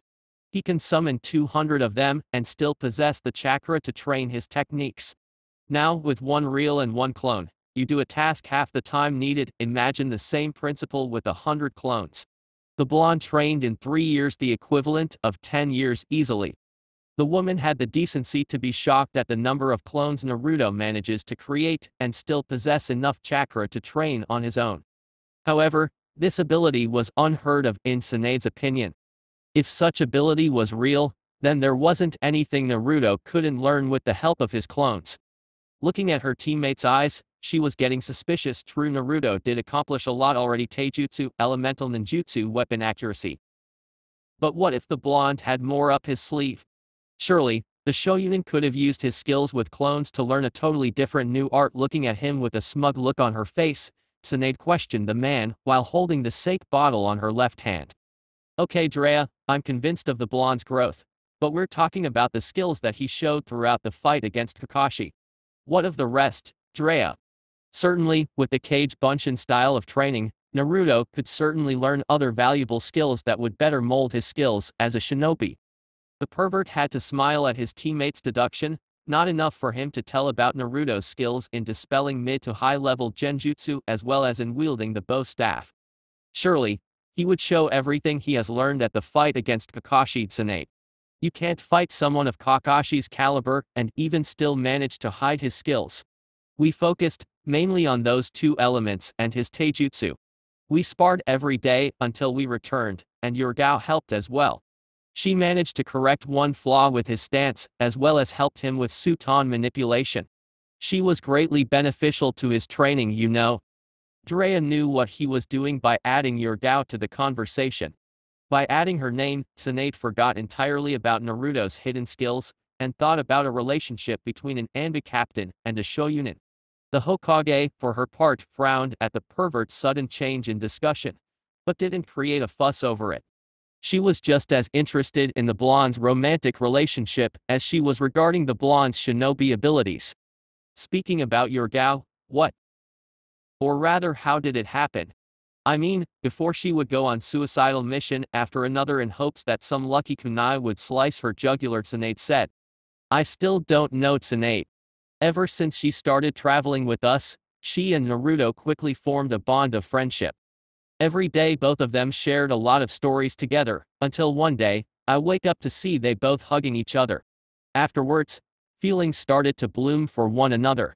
One thing that both the Gaki and Yugao have in common is that they could keep a secret better than anyone I've seen, and that's saying a lot, considering my spying network. There was one night they went out in Water Country's capital that I still want to hear about. The damn brat just won't tell a thing, damn it. Jiraya's mumbling managed to get a rise out of Tsunade as she, then, poured some sake down her throat. Serves you right, pervert, stop messing in other people's lives. Now, that's enough drink for me, I'm afraid. I'm going home to have some sleep before Shizune comes barging in lecturing me to stop drinking.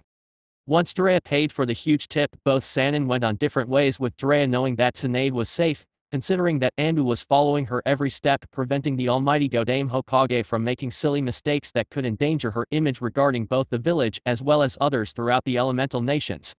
Next day. The next day at his office, Tsunade was reading the mission requests while rubbing her temples in hopes of reducing the painful hangover she was feeling right now. It was even worse since, on top of the alcohol still lingering inside her blood vessels, she still had to hear her assistant's nagging voice, lecturing her to stop drinking, especially because of her status as Godame Hokage. Looking at a B-ranked mission request, Tsunade was still rubbing her temples, as she realized what the mission entailed. Clearing her mind of her pain, Tsunade smiled, finding the right time to test the newly formed team. Shizune. Shizune, call the shinobi written in this mission request for me ASAP, will you? The black-haired woman frowned at the lack of control in the Hokage's voice, but took the mission scroll, before looking at the people designated for the mission. With a smile on her face, she assigned one Anbu to get the jounin that will be responsible for the assignment as well as his team. At Naruto's house. Naruto was having a peaceful slumber as the clock near his bed showed it was already 7 o'clock in the morning. Usually, Naruto would have to meet his team at only 10 or 12 if Kakashi's tardiness wasn't yet cured. Suddenly, a knock was heard at the door, jerking him out of bed instantly while mumbling some curse words at the damn morning lover who would think of waking him at 7 o'clock in the morning. Okay, now the blonde was pissed as he marched towards the door with very intent on knocking some sense into this person's mind, except if Yugao were to make a surprise visit, then the blonde wouldn't be mad. Opening the door in a normal manner, Naruto was half expecting to see Yugao, only to see a silver-haired jounin waving his hands in a greeting manner. Morning, Naruto. It took a while for the scene to be registered in Naruto's mind. He knew the clock wasn't broken. It was 7 o'clock in the morning right now, the sun was just now getting up, and the birds were beginning their morning songs of joy. With all this adding up, it was impossible for someone like this guy to show up this time of the hour. Kakashi, for instance, was looking at the blonde's questioned looks with a frown on his face, as his students had so little expectation from their sensei. It made matters worse when Naruto moved his hands to dispel a supposed genjutsu before Kakashi had to intervene and prove that it was real. It's not a genjutsu, Naruto. We have a mission, get dressed. I'll be right here. Sorry, if I was a little shocked, Kakashi-sensei, I'll be ready in a few minutes, Naruto said. At the Hokage's office. Half an hour later, Team Kakashi was joined in front of Tsunade and Shizune as the Hokage addressed the mission that they were about to undertake. Team Kakashi, we've received call from a city 10 miles northeast from here, near the Fire Country's capital city. The Fire Daimyo would normally send his samurai to investigate, but he passed the mission to us instead. It's a B-ranked mission consisting of releasing the village from a group of missing nins from a Migakure that are terrorizing over there. Proceed with utmost caution. From what I understand from the mission request, their group is quite extensive, probably 2 to 1. Oh, and they managed to capture the village mayor's 10-year-old daughter. You 3 are to leave immediately. Any questions? The shogunin on the team nodded their heads in the negative as Kakashi was reading the mission scroll with a relaxed and a somewhat bored visage on his face, before he faced the Godame Hokage. Any known skills we should be aware of? Kakashi asked. We're talking about civilians here, Kakashi. they wouldn't be able to give us a thorough report on what ninja techniques they're using. We're lucky to at least know their numbers. Team Kakashi is to leave right now.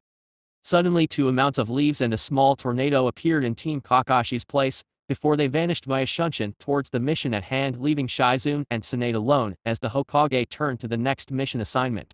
The Hokage was without a care in the world as she assigned a genin team to handle a C-rank document delivery mission before Shizune decided to interrupt. She was worried for the mission that Team Kakashi was about to undertake. Tsunade-sama, wouldn't it be better to send another team with Team Kakashi? The missing nins are quite a few for a 3-man cell.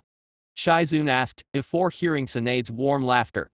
Do not worry, Shizune, Kakashi is one of this village's elite jounin and Sakura was tutored by both of us, she'll be fine. Last, but not least, there is Naruto. The pervert confided me some information about his training, and I can say for sure is that no one deals against groups of shinobi enemies better than him. You saw him yesterday, didn't you? That brat surprises me every day, and this mission will be a piece of cake for them.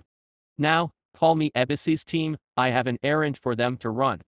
After Shizune left the office, Tsunade was remembering what the pervert said to her before they left the bar last night. With Team Kakashi .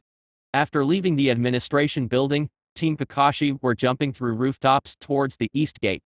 According to the scroll, time was of the essence in this manner. The entire village was being bullied by the missing nins, and they even have the mayor tied down because of her daughter being kidnapped.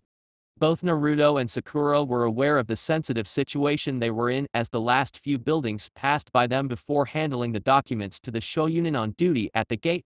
It wasn't long until they went back to the sky, but instead of rooftops, Team Kakashi now was traveling through the heavy forest that surrounded the village. The temperature was staggering, but with the speed they were traveling, the wind gathered was more than enough to cool their skin enough to withstand the heat. Not that it mattered though, as they were born in fire country, and this hot temperature is common this time of the year. One person, in particular, was enjoying in comfort silence the great many sights that surround the hidden village in the leaves. The almost quiet, but smooth sound of a river that crossed the forest, as well as the glistering image of the sun being reflected on the water, the animals minding their own business as all of them decided to refresh their bodies because of the extremely hot temperature. Their travel would last another 20 minutes, so Naruto had enough time to administer the sight that he could lay his eyes on. Meanwhile, Sakura and Kakashi were paying close attention to both the path ahead and the blonde on their left flank.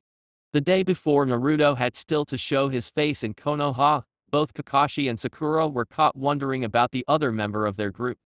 How much did the blonde change? What did he see on his travel that changed him so much?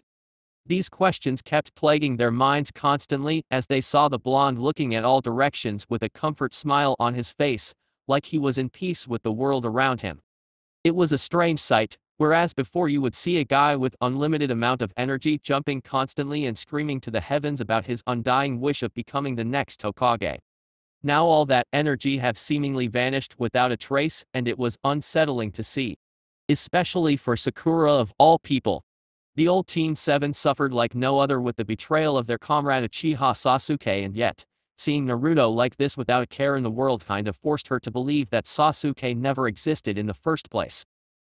Kind like their time as a team never existed. Kakashi looked at Sakura's saddened face, before looking forward as their objective was getting closer by the minute. The Jounin was equally puzzled with Naruto's new behavior. New way to see things. His most important goal upon taking on a team was to teach them the value of teamwork above all other skills. Granted, Sasuke was to blame for this situation, but while he understood that Naruto changed, he now realized something ironic. He liked the old Naruto more. The silver-haired Jounin couldn't help but feel this way. Yes, back there he was brash, annoying, and hyperactive like no one, but his compromise with never giving up despite it all caused Kakashi to smile at his student. Now, it's like he turned from oil to water. This new Naruto was reserved, kept things to himself, definitely skilled if what Kakashi saw the other day was any indication. He stopped his wanderings as he saw a village on the horizon with a couple houses and a small business center. He couldn't detect any presences at all, but Kakashi had enough experience to be able to detect when an enemy is concealing their chakra so as not to get caught by the opponent. Signaling with his hands, the group stopped to a halt as the mission leader turned to address his subordinates. Okay, we are a few miles outside the village, so I'll be briefing you two on the mission specs, so bear with me for a second, since I won't enjoy repeating. Kakashi looked at the two, who in turn, demonstrated their utmost attention, which pleased Kakashi as he managed their full attention. According to the mission request, the enemies are up to 10 missing nins from villages we're still unaware of, so we'll be playing safe at first, gauging their strength. Also, they happen to hold the entire village as hostages for their little scheme, so it will be up to us to get rid of these missing nins. What's most important right now is that these guys could either be narrow-minded thugs with shinobi training or deadly killers with an A or higher status on the bingo book. If the latter happens, we have no choice other than to retreat and call for backup of another team before returning. Now, seeing as Sakura is the medic nin of the group, she'll be on the supportive side in the back with genjutsu and weapons. That leaves the fight for us Naruto. Sakura was a smart girl, and she could catch things at almost the same pace as Shikamaru, and the man was considered a genius amongst the shogunin population. Therefore, she managed to notice the look the two shared with each other. It was definitely different than before. Kakashi and Naruto was displaying trust in one another against 10 missing nins. She just prayed that these two would be alright. Fine by me, Kakashi-sensei, Naruto said with excitement, which earned a nod from Kakashi. True, in person, Kakashi wished Naruto didn't change much, but he didn't have one negative bad of the blonde skills at the moment, and that's saying much in his book. Okay. Let's proceed with caution for now. As soon as we arrive, both of you must be ready for any kind of trap. Let's go now. As soon as the order reached their ears, the three vanished in a blur before arriving in the middle of the village's business center. The place was better described as being abandoned for God knows how many years. No presence that could be seen, no voices that could be heard, nothing. Think they left the place with the villagers as hostages? Are we too late? Sakura asked, but both Naruto and Kakashi managed to sense a great number of chakra looming inside the houses. It was like the enemy was just waiting for the group to spring the trap before moving in for the kill. It was when Naruto placed his foot just past the business center that the ground started to crumble out of a sudden. The team wasn't keen of waiting to see what would happen, so each of them jumped on top of a house, just seconds before all hell broke loose. The noise was the signal Naruto considered as they heard the sound of doors breaking under the pressure of one kick before the group attacked the Konoha team with shurikens and deadly other projectiles towards what seemed the strongest of the team, namely Naruto and Kakashi. The silver-haired Jounin parried every projectile with deadly precision by using two kunes on each hand, but Naruto was impaled by all of them, quite to everyone but Kakashi's surprise, before his body was replaced by a log as the blonde appeared by the Jounin's side. Kakashi stiffened upon seeing one of the missing nins looking at him with a smile on his face. The man was tall, heavily built with a scar crossing his forehead.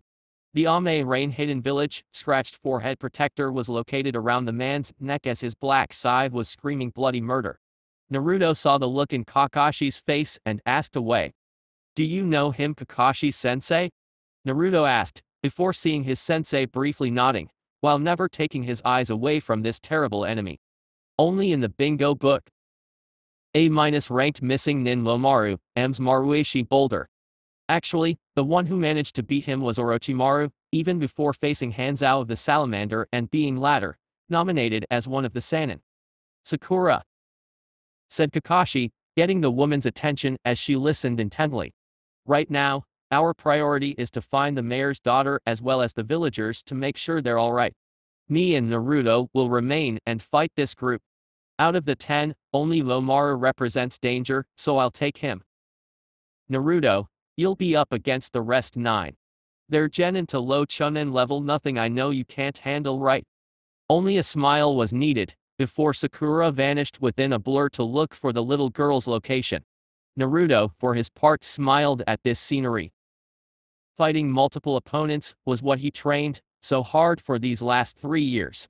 One of the enemies, when seeing the girl vanish, was about to go look for her, but was stopped by Lomaru, who ordered him to take care of the blonde, much to Kakashi's surprise. Lomaru Maruishi, a minus-ranked missing nin, was eyeing Naruto, a tough fighter, but a shoyunin still. Looking at the blonde, Kakashi was surprised when Naruto grabbed a blue scroll strapped with red tape before he unwrapped it and extended the scroll in midair. Immediately smoke filled their position before Kakashi's eyes widened in surprise as the imposing black bow staff now in Naruto's grasp as he fell into a battle position stance. Kakashi would be surprised by the sudden new skill, but he has other concerns at the moment. Naruto noticed the stare he was receiving from the enemies and even Kakashi's. He knew this would shock his sensei, considering that he had yet to use his Bajutsu in a fight next to the silver-haired Jounin. Nevertheless, his concerns landed on the 9 missing nins. Of course none of them looked like much, but whereas Naruto would have no trouble fighting one-on-one, but definitely 1 against 9 was a challenge to say the least. I'm not going to ask how or when you learned how to wield the bow staff, and I won't ask why you thought better than not telling about it to me beforehand. What I'm going to ask is for you to be careful, Naruto. I'll be extremely occupied with Lomaru, and I won't be able to provide cover, Kakashi said, before seeing Naruto smile in appreciation. Don't worry, Kakashi-sensei, I trained a lot these last 3 years on how to take on multiple enemies. I'll be fine. Kakashi nodded his hand in positive before focusing all his attention on Lomaru, who for his part was looking directly at Kakashi, as if the rest of the world wasn't suddenly important. However, the same moment he diverted his attention away from Naruto, the blonde began a huge series of hand seals in order to divide the fight, and let Kakashi alone with his opponent. Fuden de Tapa Wind Release, Great Breakthrough Jutsu. The wind suddenly picked up, alerting Kakashi to the usage of chakra before he turned to Naruto. Just as he did so, Naruto exhaled a strong gust of wind that managed to send all the opponents flying away from the vicinity, except Lomaru, who had enough experience with wind users to focus some chakra to his feet in order to stick to the ground. Nevertheless, he prided himself of being cautious, and in the end this mysterious blonde proved to be quite the opponent. Kakashi had to smile at his student, though he had more important matters to take care of. Naruto, at this time, had already vanished within a small tornado, probably towards the position where the others went, thus leaving the 2 strong opponents alone in a deserted city. I was hoping that Konoha would send someone strong to defend this pathetic excuse of a village. I'm glad they sent you, Sharingan no Kakashi. I'll be testing my skills against you, Lomaru said, starting the challenge. Surely, you already battled against tougher opponents than me, Lomaru. No matter though, you won't get out of here alive, Lomaru.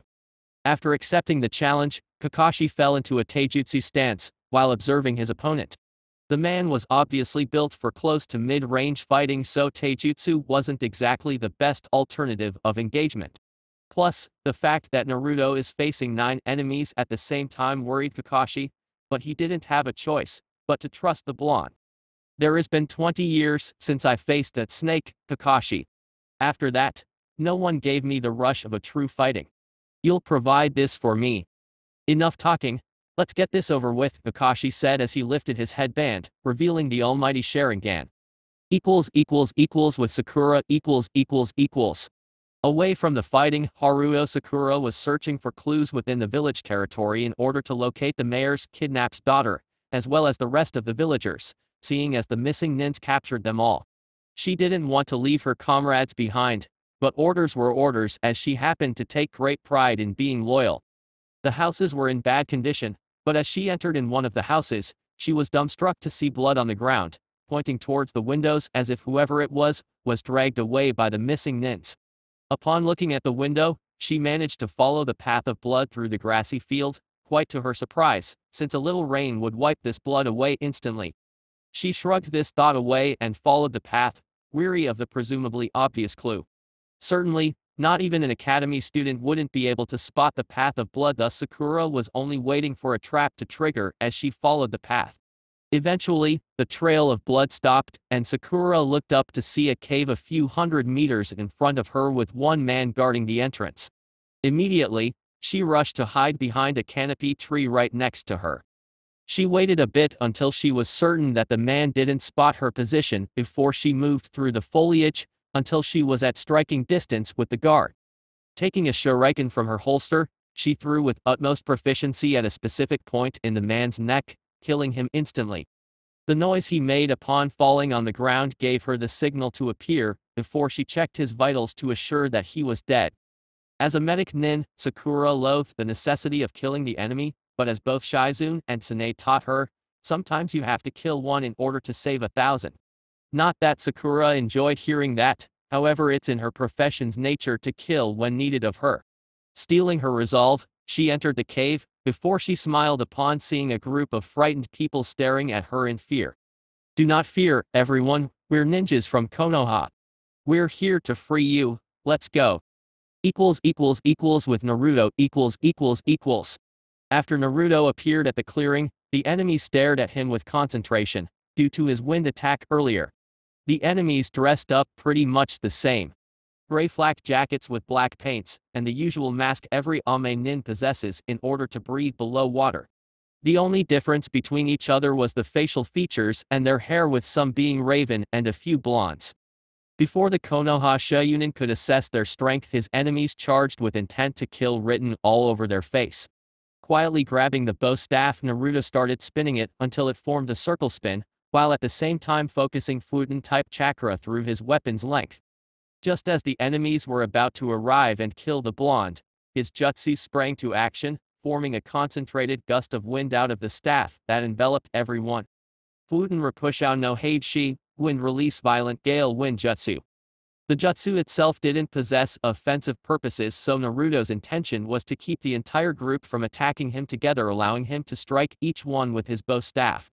Taking advantage of the enemy's disorientation, the blonde managed to land a powerful strike at one of them on the shoulder before he heard the sound of bone cracking under pressure, followed by a huge scream of agony.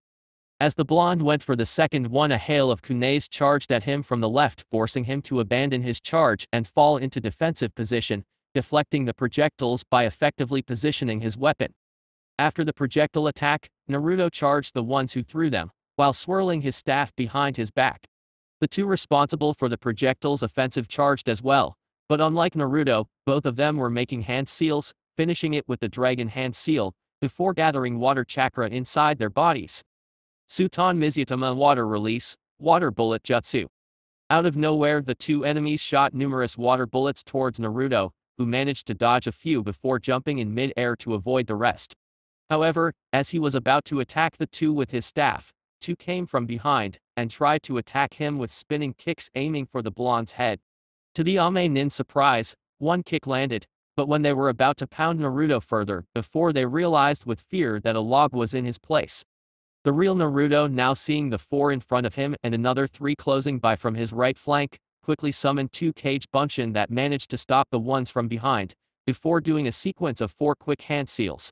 He approached his hand close to his mouth in order to concentrate his next attack. Futon K's Dangan, wind release, wind shot jutsu. The numerous wind shots charged the 4 missing nins in front of him with speeds unheard of, before hitting the enemies dead on. And because of Wind's abilities, the bullet landed on the enemy's legs, opening a huge hole on it. The 4 were taken care of, to say the least. Just a little pressure to their leg was enough to pour a large quantity of blood, followed by an unbearable pain. This allowed Naruto to charge at them and land powerful strikes on their shoulders, dislocating it and taking them, definitely, out of commission. The remaining 4 looked at the blonde with fear as he now stood in front of them with a stealing resolve. Their peers were all hit on the shoulder and were on the ground, unconscious. The ninja in front of them was on a whole other level, so they needed to use everything they have in order to beat him. Naruto was about to charge when all 4 of them started making hand seals, but what alarmed Naruto was the last hand seal used. Tiger.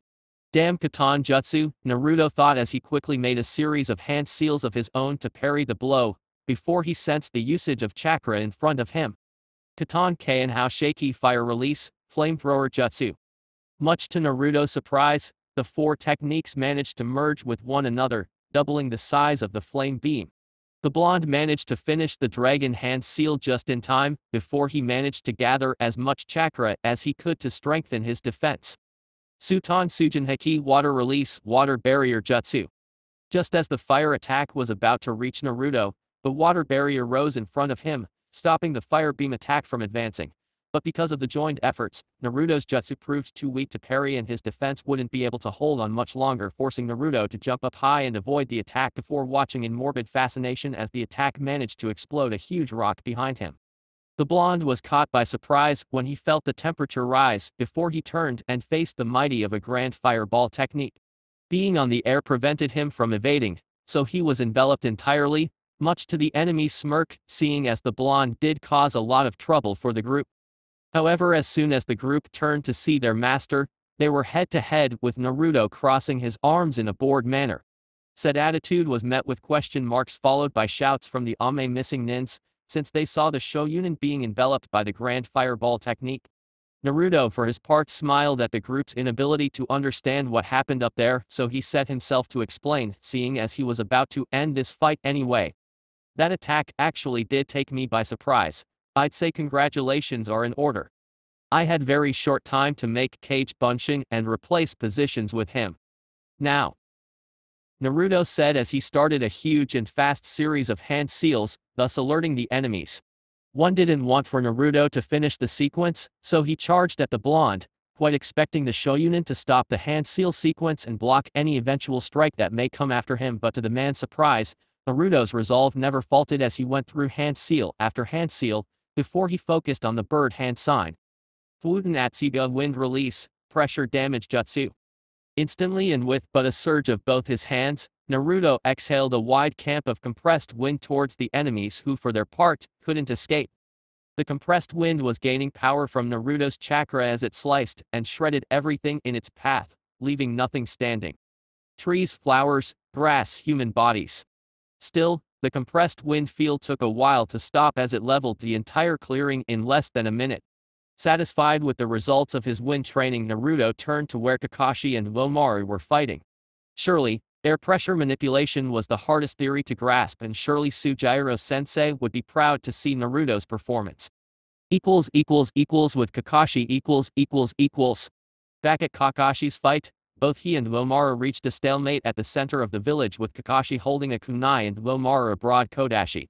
Just after Naruto left and only ninjutsu fight began, Kakashi with every trick in the book so far acquired by his Sharingan and Romaru surprisingly, with only Doton ninjutsu. And while the silver-haired Jounin possessed an entire arsenal of Reiton ninjutsu, Romaru would simply dodge or evade by merging within the ground. When it was clear that they would reach a stalemate in the ninjutsu department, Romaru attacked Kakashi with straight-out taijutsu with his kodashi for a supporting edge. Kakashi was faster with the Sharingan, but every blow he managed to land on Romaru was like he was kicking and punching a damn rock. The Sharingan user couldn't for his life figure out what was happening, but he couldn't let himself give up. Like him, Romaru wasn't having much luck. The Konoha Jounin was 10 times faster than he would ever be, so every blow he prepared for, Kakashi would be 2 steps ahead of it, thus dodging effortlessly. Getting frustrated with the useless assault, Romaru used brute strength and managed to throw Kakashi out of balance long enough for him to use one last jutsu that will assure his victory. Doing a 4-sequence hand seal, he then slammed his hands on the ground with enough force that managed to create a small hole. Doton Jishin no Jutsu Earth Release Earthquake Jutsu. The results were much appreciated as the ground started shaking with utmost intensity, making Kakashi lose even more balance, almost on the verge of falling on the ground. Romaru wasn't stupid enough to waste this gold opportunity as he charged with his kodashi with the intent of slicing the famous Sharingan no Kakashi's head off. The man knew his opponent was dry of resources of defending himself if his wide eyes were any indication. However, just before Romaru's kodashi landed inches away from Kakashi's jugular, he heard something that made his skin crawl. Seconds later, he looked to his right to see a water dragon coming from his left side, before hitting him full force, sending the missing nin flying towards the nearest tree forest where he ended up hitting his head before reaching unconsciousness. Suton Suiryuden no Jutsu Water Release, Water Dragon Jutsu. Kakashi was surprised at what happened, before he turned to see his blonde student landing next to him so as to check on his sensei. "Are you okay, sensei?" Naruto asked, as he extended his hand to help Kakashi get up. The silver-haired Jounin took a first look at his student and saw the battle marks on his clothes and even on his skin, which meant he also had a fierce battle of his own.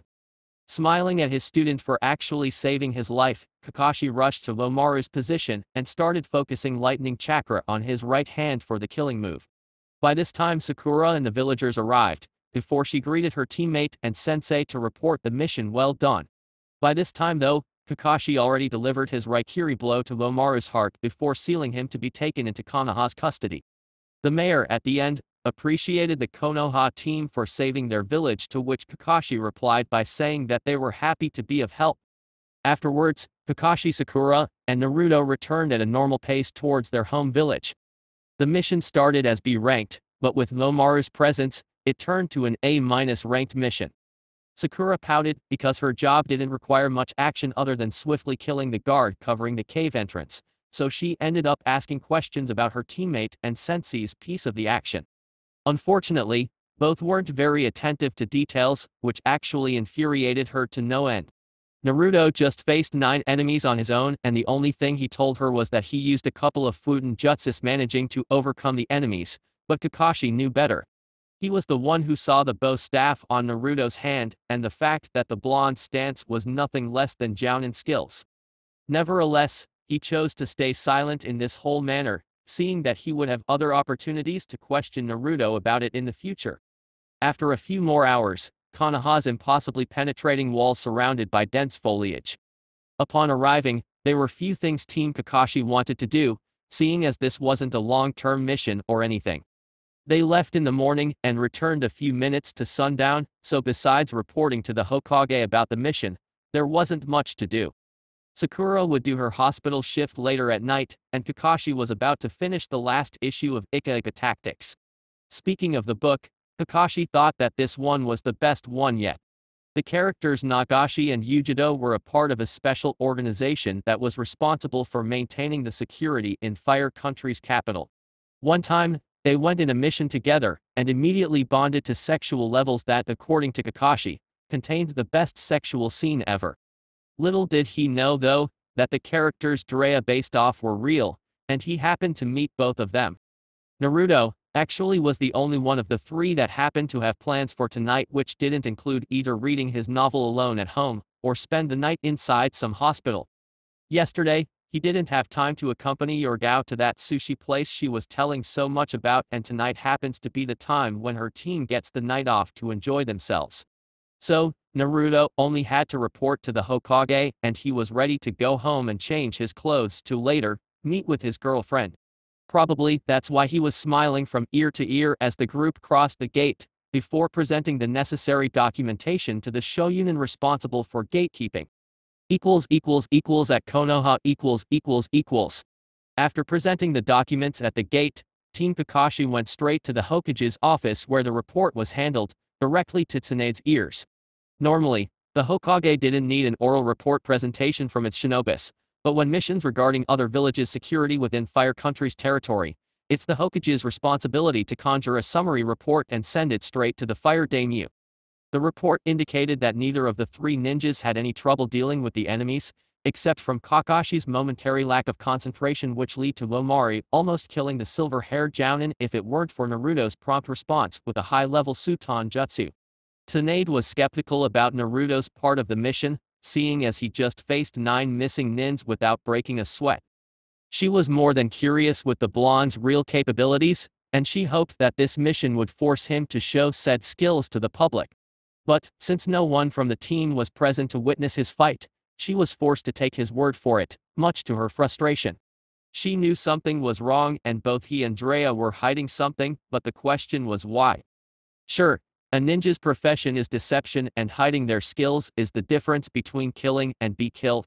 Nevertheless, as Hokage, she should be aware of her ninja's abilities for assignment issues. Tsunade sighed in resignation as she couldn't do anything right now, so she dismissed the team with the order of presenting tomorrow for another mission before everyone, but Sakura vanished from the office. The girl was to head towards the hospital and Shizune would accompany her there. With Naruto . With hands on pocket, Naruto was walking aimlessly throughout the streets of Konoha. Looking at the time, he supposed he had a few more hours before he had to leave home to meet with Yugao at the sushi place. Suddenly, he spotted 2 familiar faces coming his direction, so he decided a greeting was in order. However, both friendly faces took a while to recognize the blonde, much to his snort seeing as he didn't change much. Or did he? Damn it Shikamaru, it's me Naruto, Naruto shouted at both Shikamaru and Temurai, while the former kept looking at the blonde with a questioned gaze. Oh Naruto, I didn't recognize you there. When did you return from your trip? Temurai for her part, looked at the blonde in front of them and wondering if this was the same blonde shrimp that wanted to take on everybody and the same one who managed to save her brother from himself. Just yesterday. My team and I already had a mission today, A- ranked. Huh, not that is any of my business and all, but why are you together? This isn't a date, right? Shikamaru is too lazy for that. The pineapple-headed Shoyunin snorted at the commentary, but Temurai bit him to it with the explanation. A date? No, hell no. Once again, Shikamaru snorted at how much troublesome blondes he knows before she continued. Since the agreement with Suna and Konoha was signed, I was nominated ambassador from my village. Also, both villages assigned me and this lazy ass over here to organize the Shoyunin exams. What reminds me, Naruto, said Shikamaru, calling the blonde's attention. Aren't you going to compete this time? If I remember correctly, you're the only one from our age that is still a genin. Even Neji is now a jounin. I was. But the Hokage decided to test my skills against Kakashi-sensei, and if I passed, then she would promote me. Me and Sakura managed to defeat him, so Hokage-sama promoted me last night, Naruto said, earning a nod from Shikamaru before the blonde turned to Temurai. Say Temurai, how is Gaara? I imagine him to be at least a jounin as well if his skills, 3 years ago, was any indication. Actually, Naruto. Gaara was promoted to Shoyunin on that exam 3 years ago, and just last year, he was nominated the Godame Keisuke. He and Tsunade-sama has been making plans for a while and the village relations improved tenfold. That information shocked Naruto, but in a positive sense. He confessed that he wasn't exactly friends with Gaara, but seeing as they share a common feat, Naruto considered him close to family. Shikamaru and Temurai considered how Naruto always wanted to become Hokage and maybe he was taking this information badly, but it all faded when the blonde smiled. Well, good for him. It's good to see one of us getting the recognition he deserves. Now guys, I have to go home so I'll see you later, see ya. The blonde didn't want for a reply as he continued on his path towards his house, while thinking about how Gaara was now the Godame Keisuke and how much stronger he must have gotten now. Shikamaru and Temurai though, kept looking at his back with a frown, because both spotted several differences between the old and the new Naruto. The lazy though, shrugged his shoulders and began walking towards wherever he was going before Temurai followed him as well, muttering about lazy-ass shinobi and the lack of motivation. At Naruto's house . Once arriving at his building, the blonde proceeded to climb the stairs towards his apartment for some relaxing, before he had to take a shower.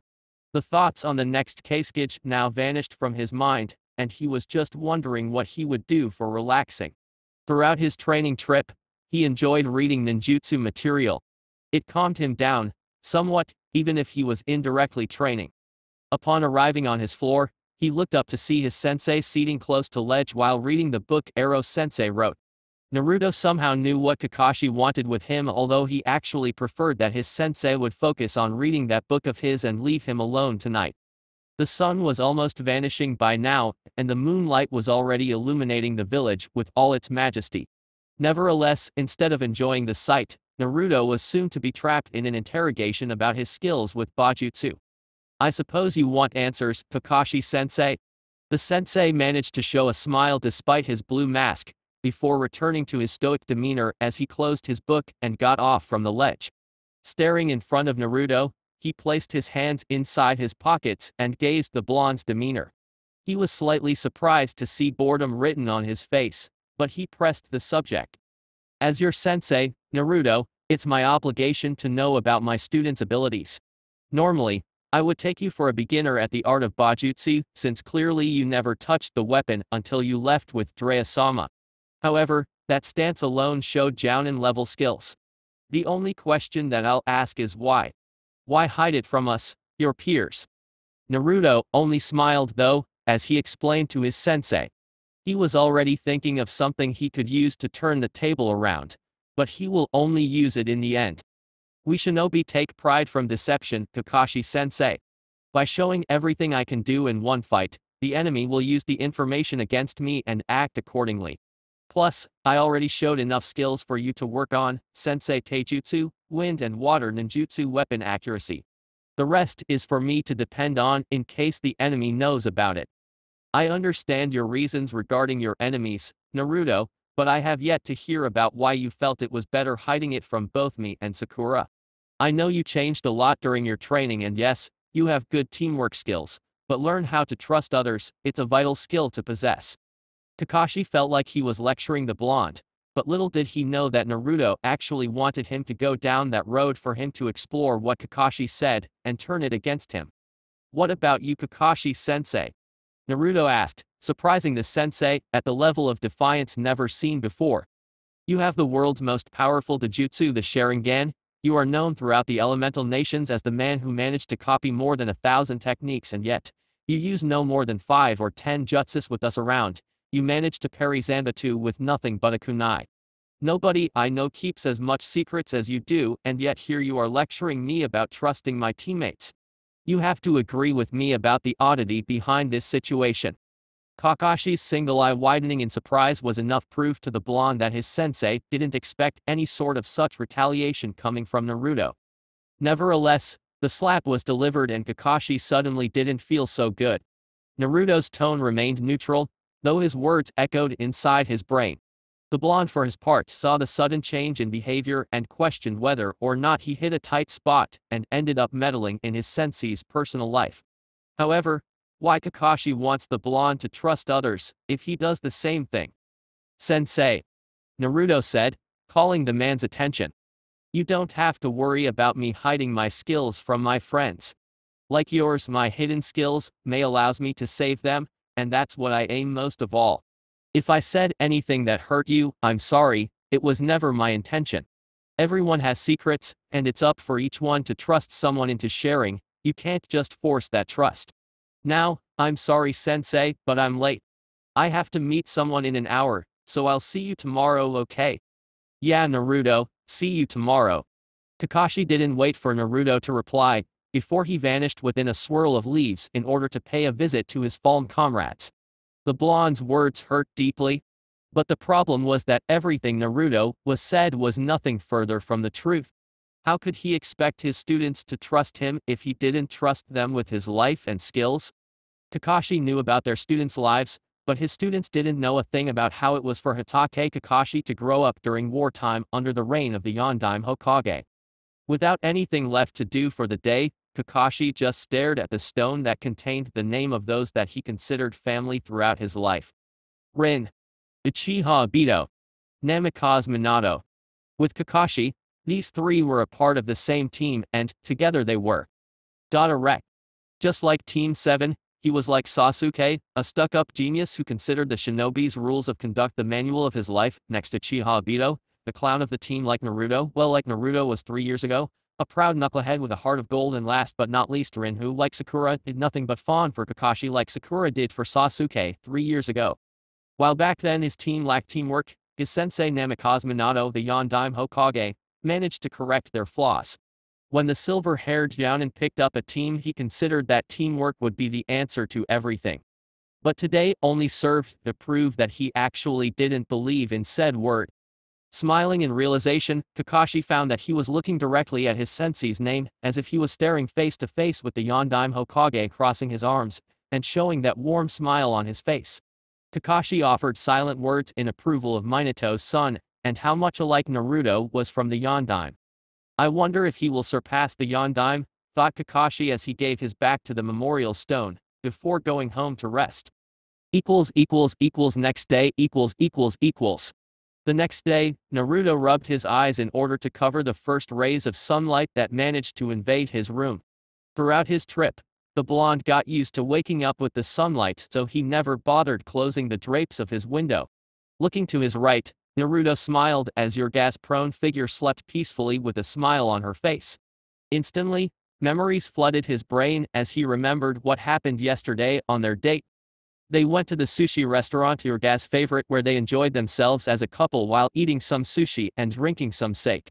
Even though both chose to remain their relationship a secret, the restaurant was far away from the village's commercial district, so hardly anyone would eat there, save for Yugao and a few civilians.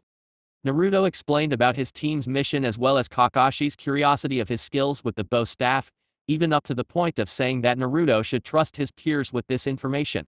He remembered Yugao snorting at her senpai for doing something like this, before she grinned when Naruto explained how he turned the tables on Kakashi. The night was a blast so far, and it was even better when Naruto took Yugao for a walk throughout the village's outskirts, before the couple went to Naruto's apartment to end the night with style. Said style was the reason why Naruto's face was red like a tomato after what he and Yugao did yesterday. Looking at the clock, he saw that he had 1 hour and a half to present at the Hokage for another mission with his team. Not wanting to wake Yugao up, he stripped his boxers and took a quick shower. By the time he walked out of the bathroom, he saw that Yugao was already up and in the kitchen fixing some breakfast for them. "Morning, Yugao-chan. Had a nice sleep?" The woman smiled at Naruto's presence, before nodding at his question, even though she heard Naruto's neighbor shouting to the heavens that he was the epitome of youthfulness, and silently wondered how Naruto could stand it. "Yeah, although that guy woke me up an hour ago with that blatant scream of his. How can you stand it every day is beyond me," Yugao said, before the blonde smirked. "That's nothing you should hear when Lee shows up as well. Imagine a duet of the epitome of youthfulness reverberating on your walls at 5 in the morning." Yugao flinched before serving breakfast at the table. Surely, one was loud enough and she didn't want to hear two of them screaming at such an early hour. Breakfast was eaten quietly as they simply enjoyed each other's company. Half an hour later, the couple was now fully dressed for battle, Yugao with her Anbu attire and Naruto with his. Once leaving the apartment, each went to different directions as Naruto headed for the Hokage's office and Yugao for the Anbu HQ. At the Hokage's tower . On top of the Hokage's tower was located the many hawks that were responsible for the communication between villages. Inside the room were two shogunin seated near a table with cards on their hands, as this happens to be quite a tedious job to have. Suddenly though, a special hawk from Suna landed, and that meant something important to the shogunin, since one of them lifted from the chair out of a sudden, dropping it on the ground as he saw the message. The special breed of hawk, they knew, were chosen for urgent message, so when one of them appeared, Konoha needed to know right away. Reading the message, the man gasped at the importance before he ran towards the Hokage's office before barging in as expected when carrying important information. Inside he saw a team of shinobi and the famous Hatake Kakashi listening to a mission debriefing by the Hokage. However, seeing the necessity to interrupt, the shogunin did so without fear of repercussions. "Hokage-sama, an important message from Suna arrived. The Kasuke was kidnapped by the Akatsuki and they request immediate assistance." The news shocked everyone including Tsunade for a while, before Hokage mode entered once more. "Tatsuki, search for Sabaku no Temurai in the village and call for her right now, she's probably with Nara Shikamaru right now. Team 7 will be given a new mission, S-ranked. You are to go to Sunagakure immediately and assist them in Gaara's retrieval." The order was complied right away by the team as the shogunin left in order to alert Temurai. Meanwhile, Naruto was shocked. Gaara being captured, but how? How strong can the Akatsuki be? That's it for this part. If you enjoyed it, then like, share and subscribe for the next video, as it's going to be more interesting, and also check out my other playlist. Hope you would like them too.